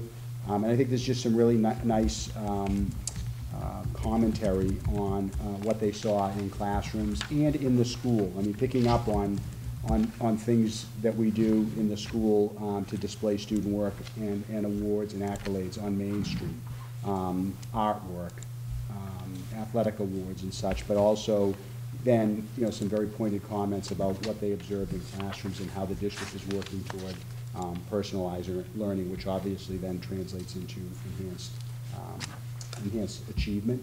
So I just thought it would be something nice for you to see. And the link is there, the web address is there. They had a great video too, didn't they? They had a great video, they did, yeah. I came across that on Twitter from Dr. Downs' staff. And they're actually, speaking, and I'm glad you mentioned that, because they've actually been invited to the State House on Wednesday of this week. We have a lot going on at the State House this week. We have a group of students from the robotics team that are going to the State House as part of a larger statewide initiative to be recognized for some of the work that they're doing in robotics. And you might remember when we had that, there was the robot that kind of climbed. Do you remember that demonstration with the robot that kind of climbed up the stairs? It was at the I think it was at the Batchelder School. I think it was. Well, that kind of work is what's being recognized across the state. We have some students going with Dan Downs and Mrs. Dasho, one of our digital learning teachers, on Wednesday. So just another example of something kind of cool going on in the schools. I figured if you get called the State House, it's either good or bad, so. Yeah, fortunately, knock on wood, this week it's good. Fortunately, it's been good, so any correspondence? There is no correspondence tonight. Excellent. Okay, so future business on Friday, we're losing our seniors, so we're gonna meet at 5:45 on Main Street, and then take the walk down. And I don't know what the comment about shoes means, I do. but I guess it's both been here, so. High heel shoes we don't want to pierce the turf. Right. We can't wear these. We know the rules, yeah. I bought one. I did. I went on. I remember from last year. Oh. What did you do? June 10th on Monday, we have town meeting, and so as Mr. Bernard just mentioned, at 6:30 we'll meet beforehand.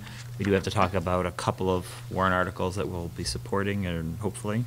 June 17th, the regular meeting here at 6:30 p.m.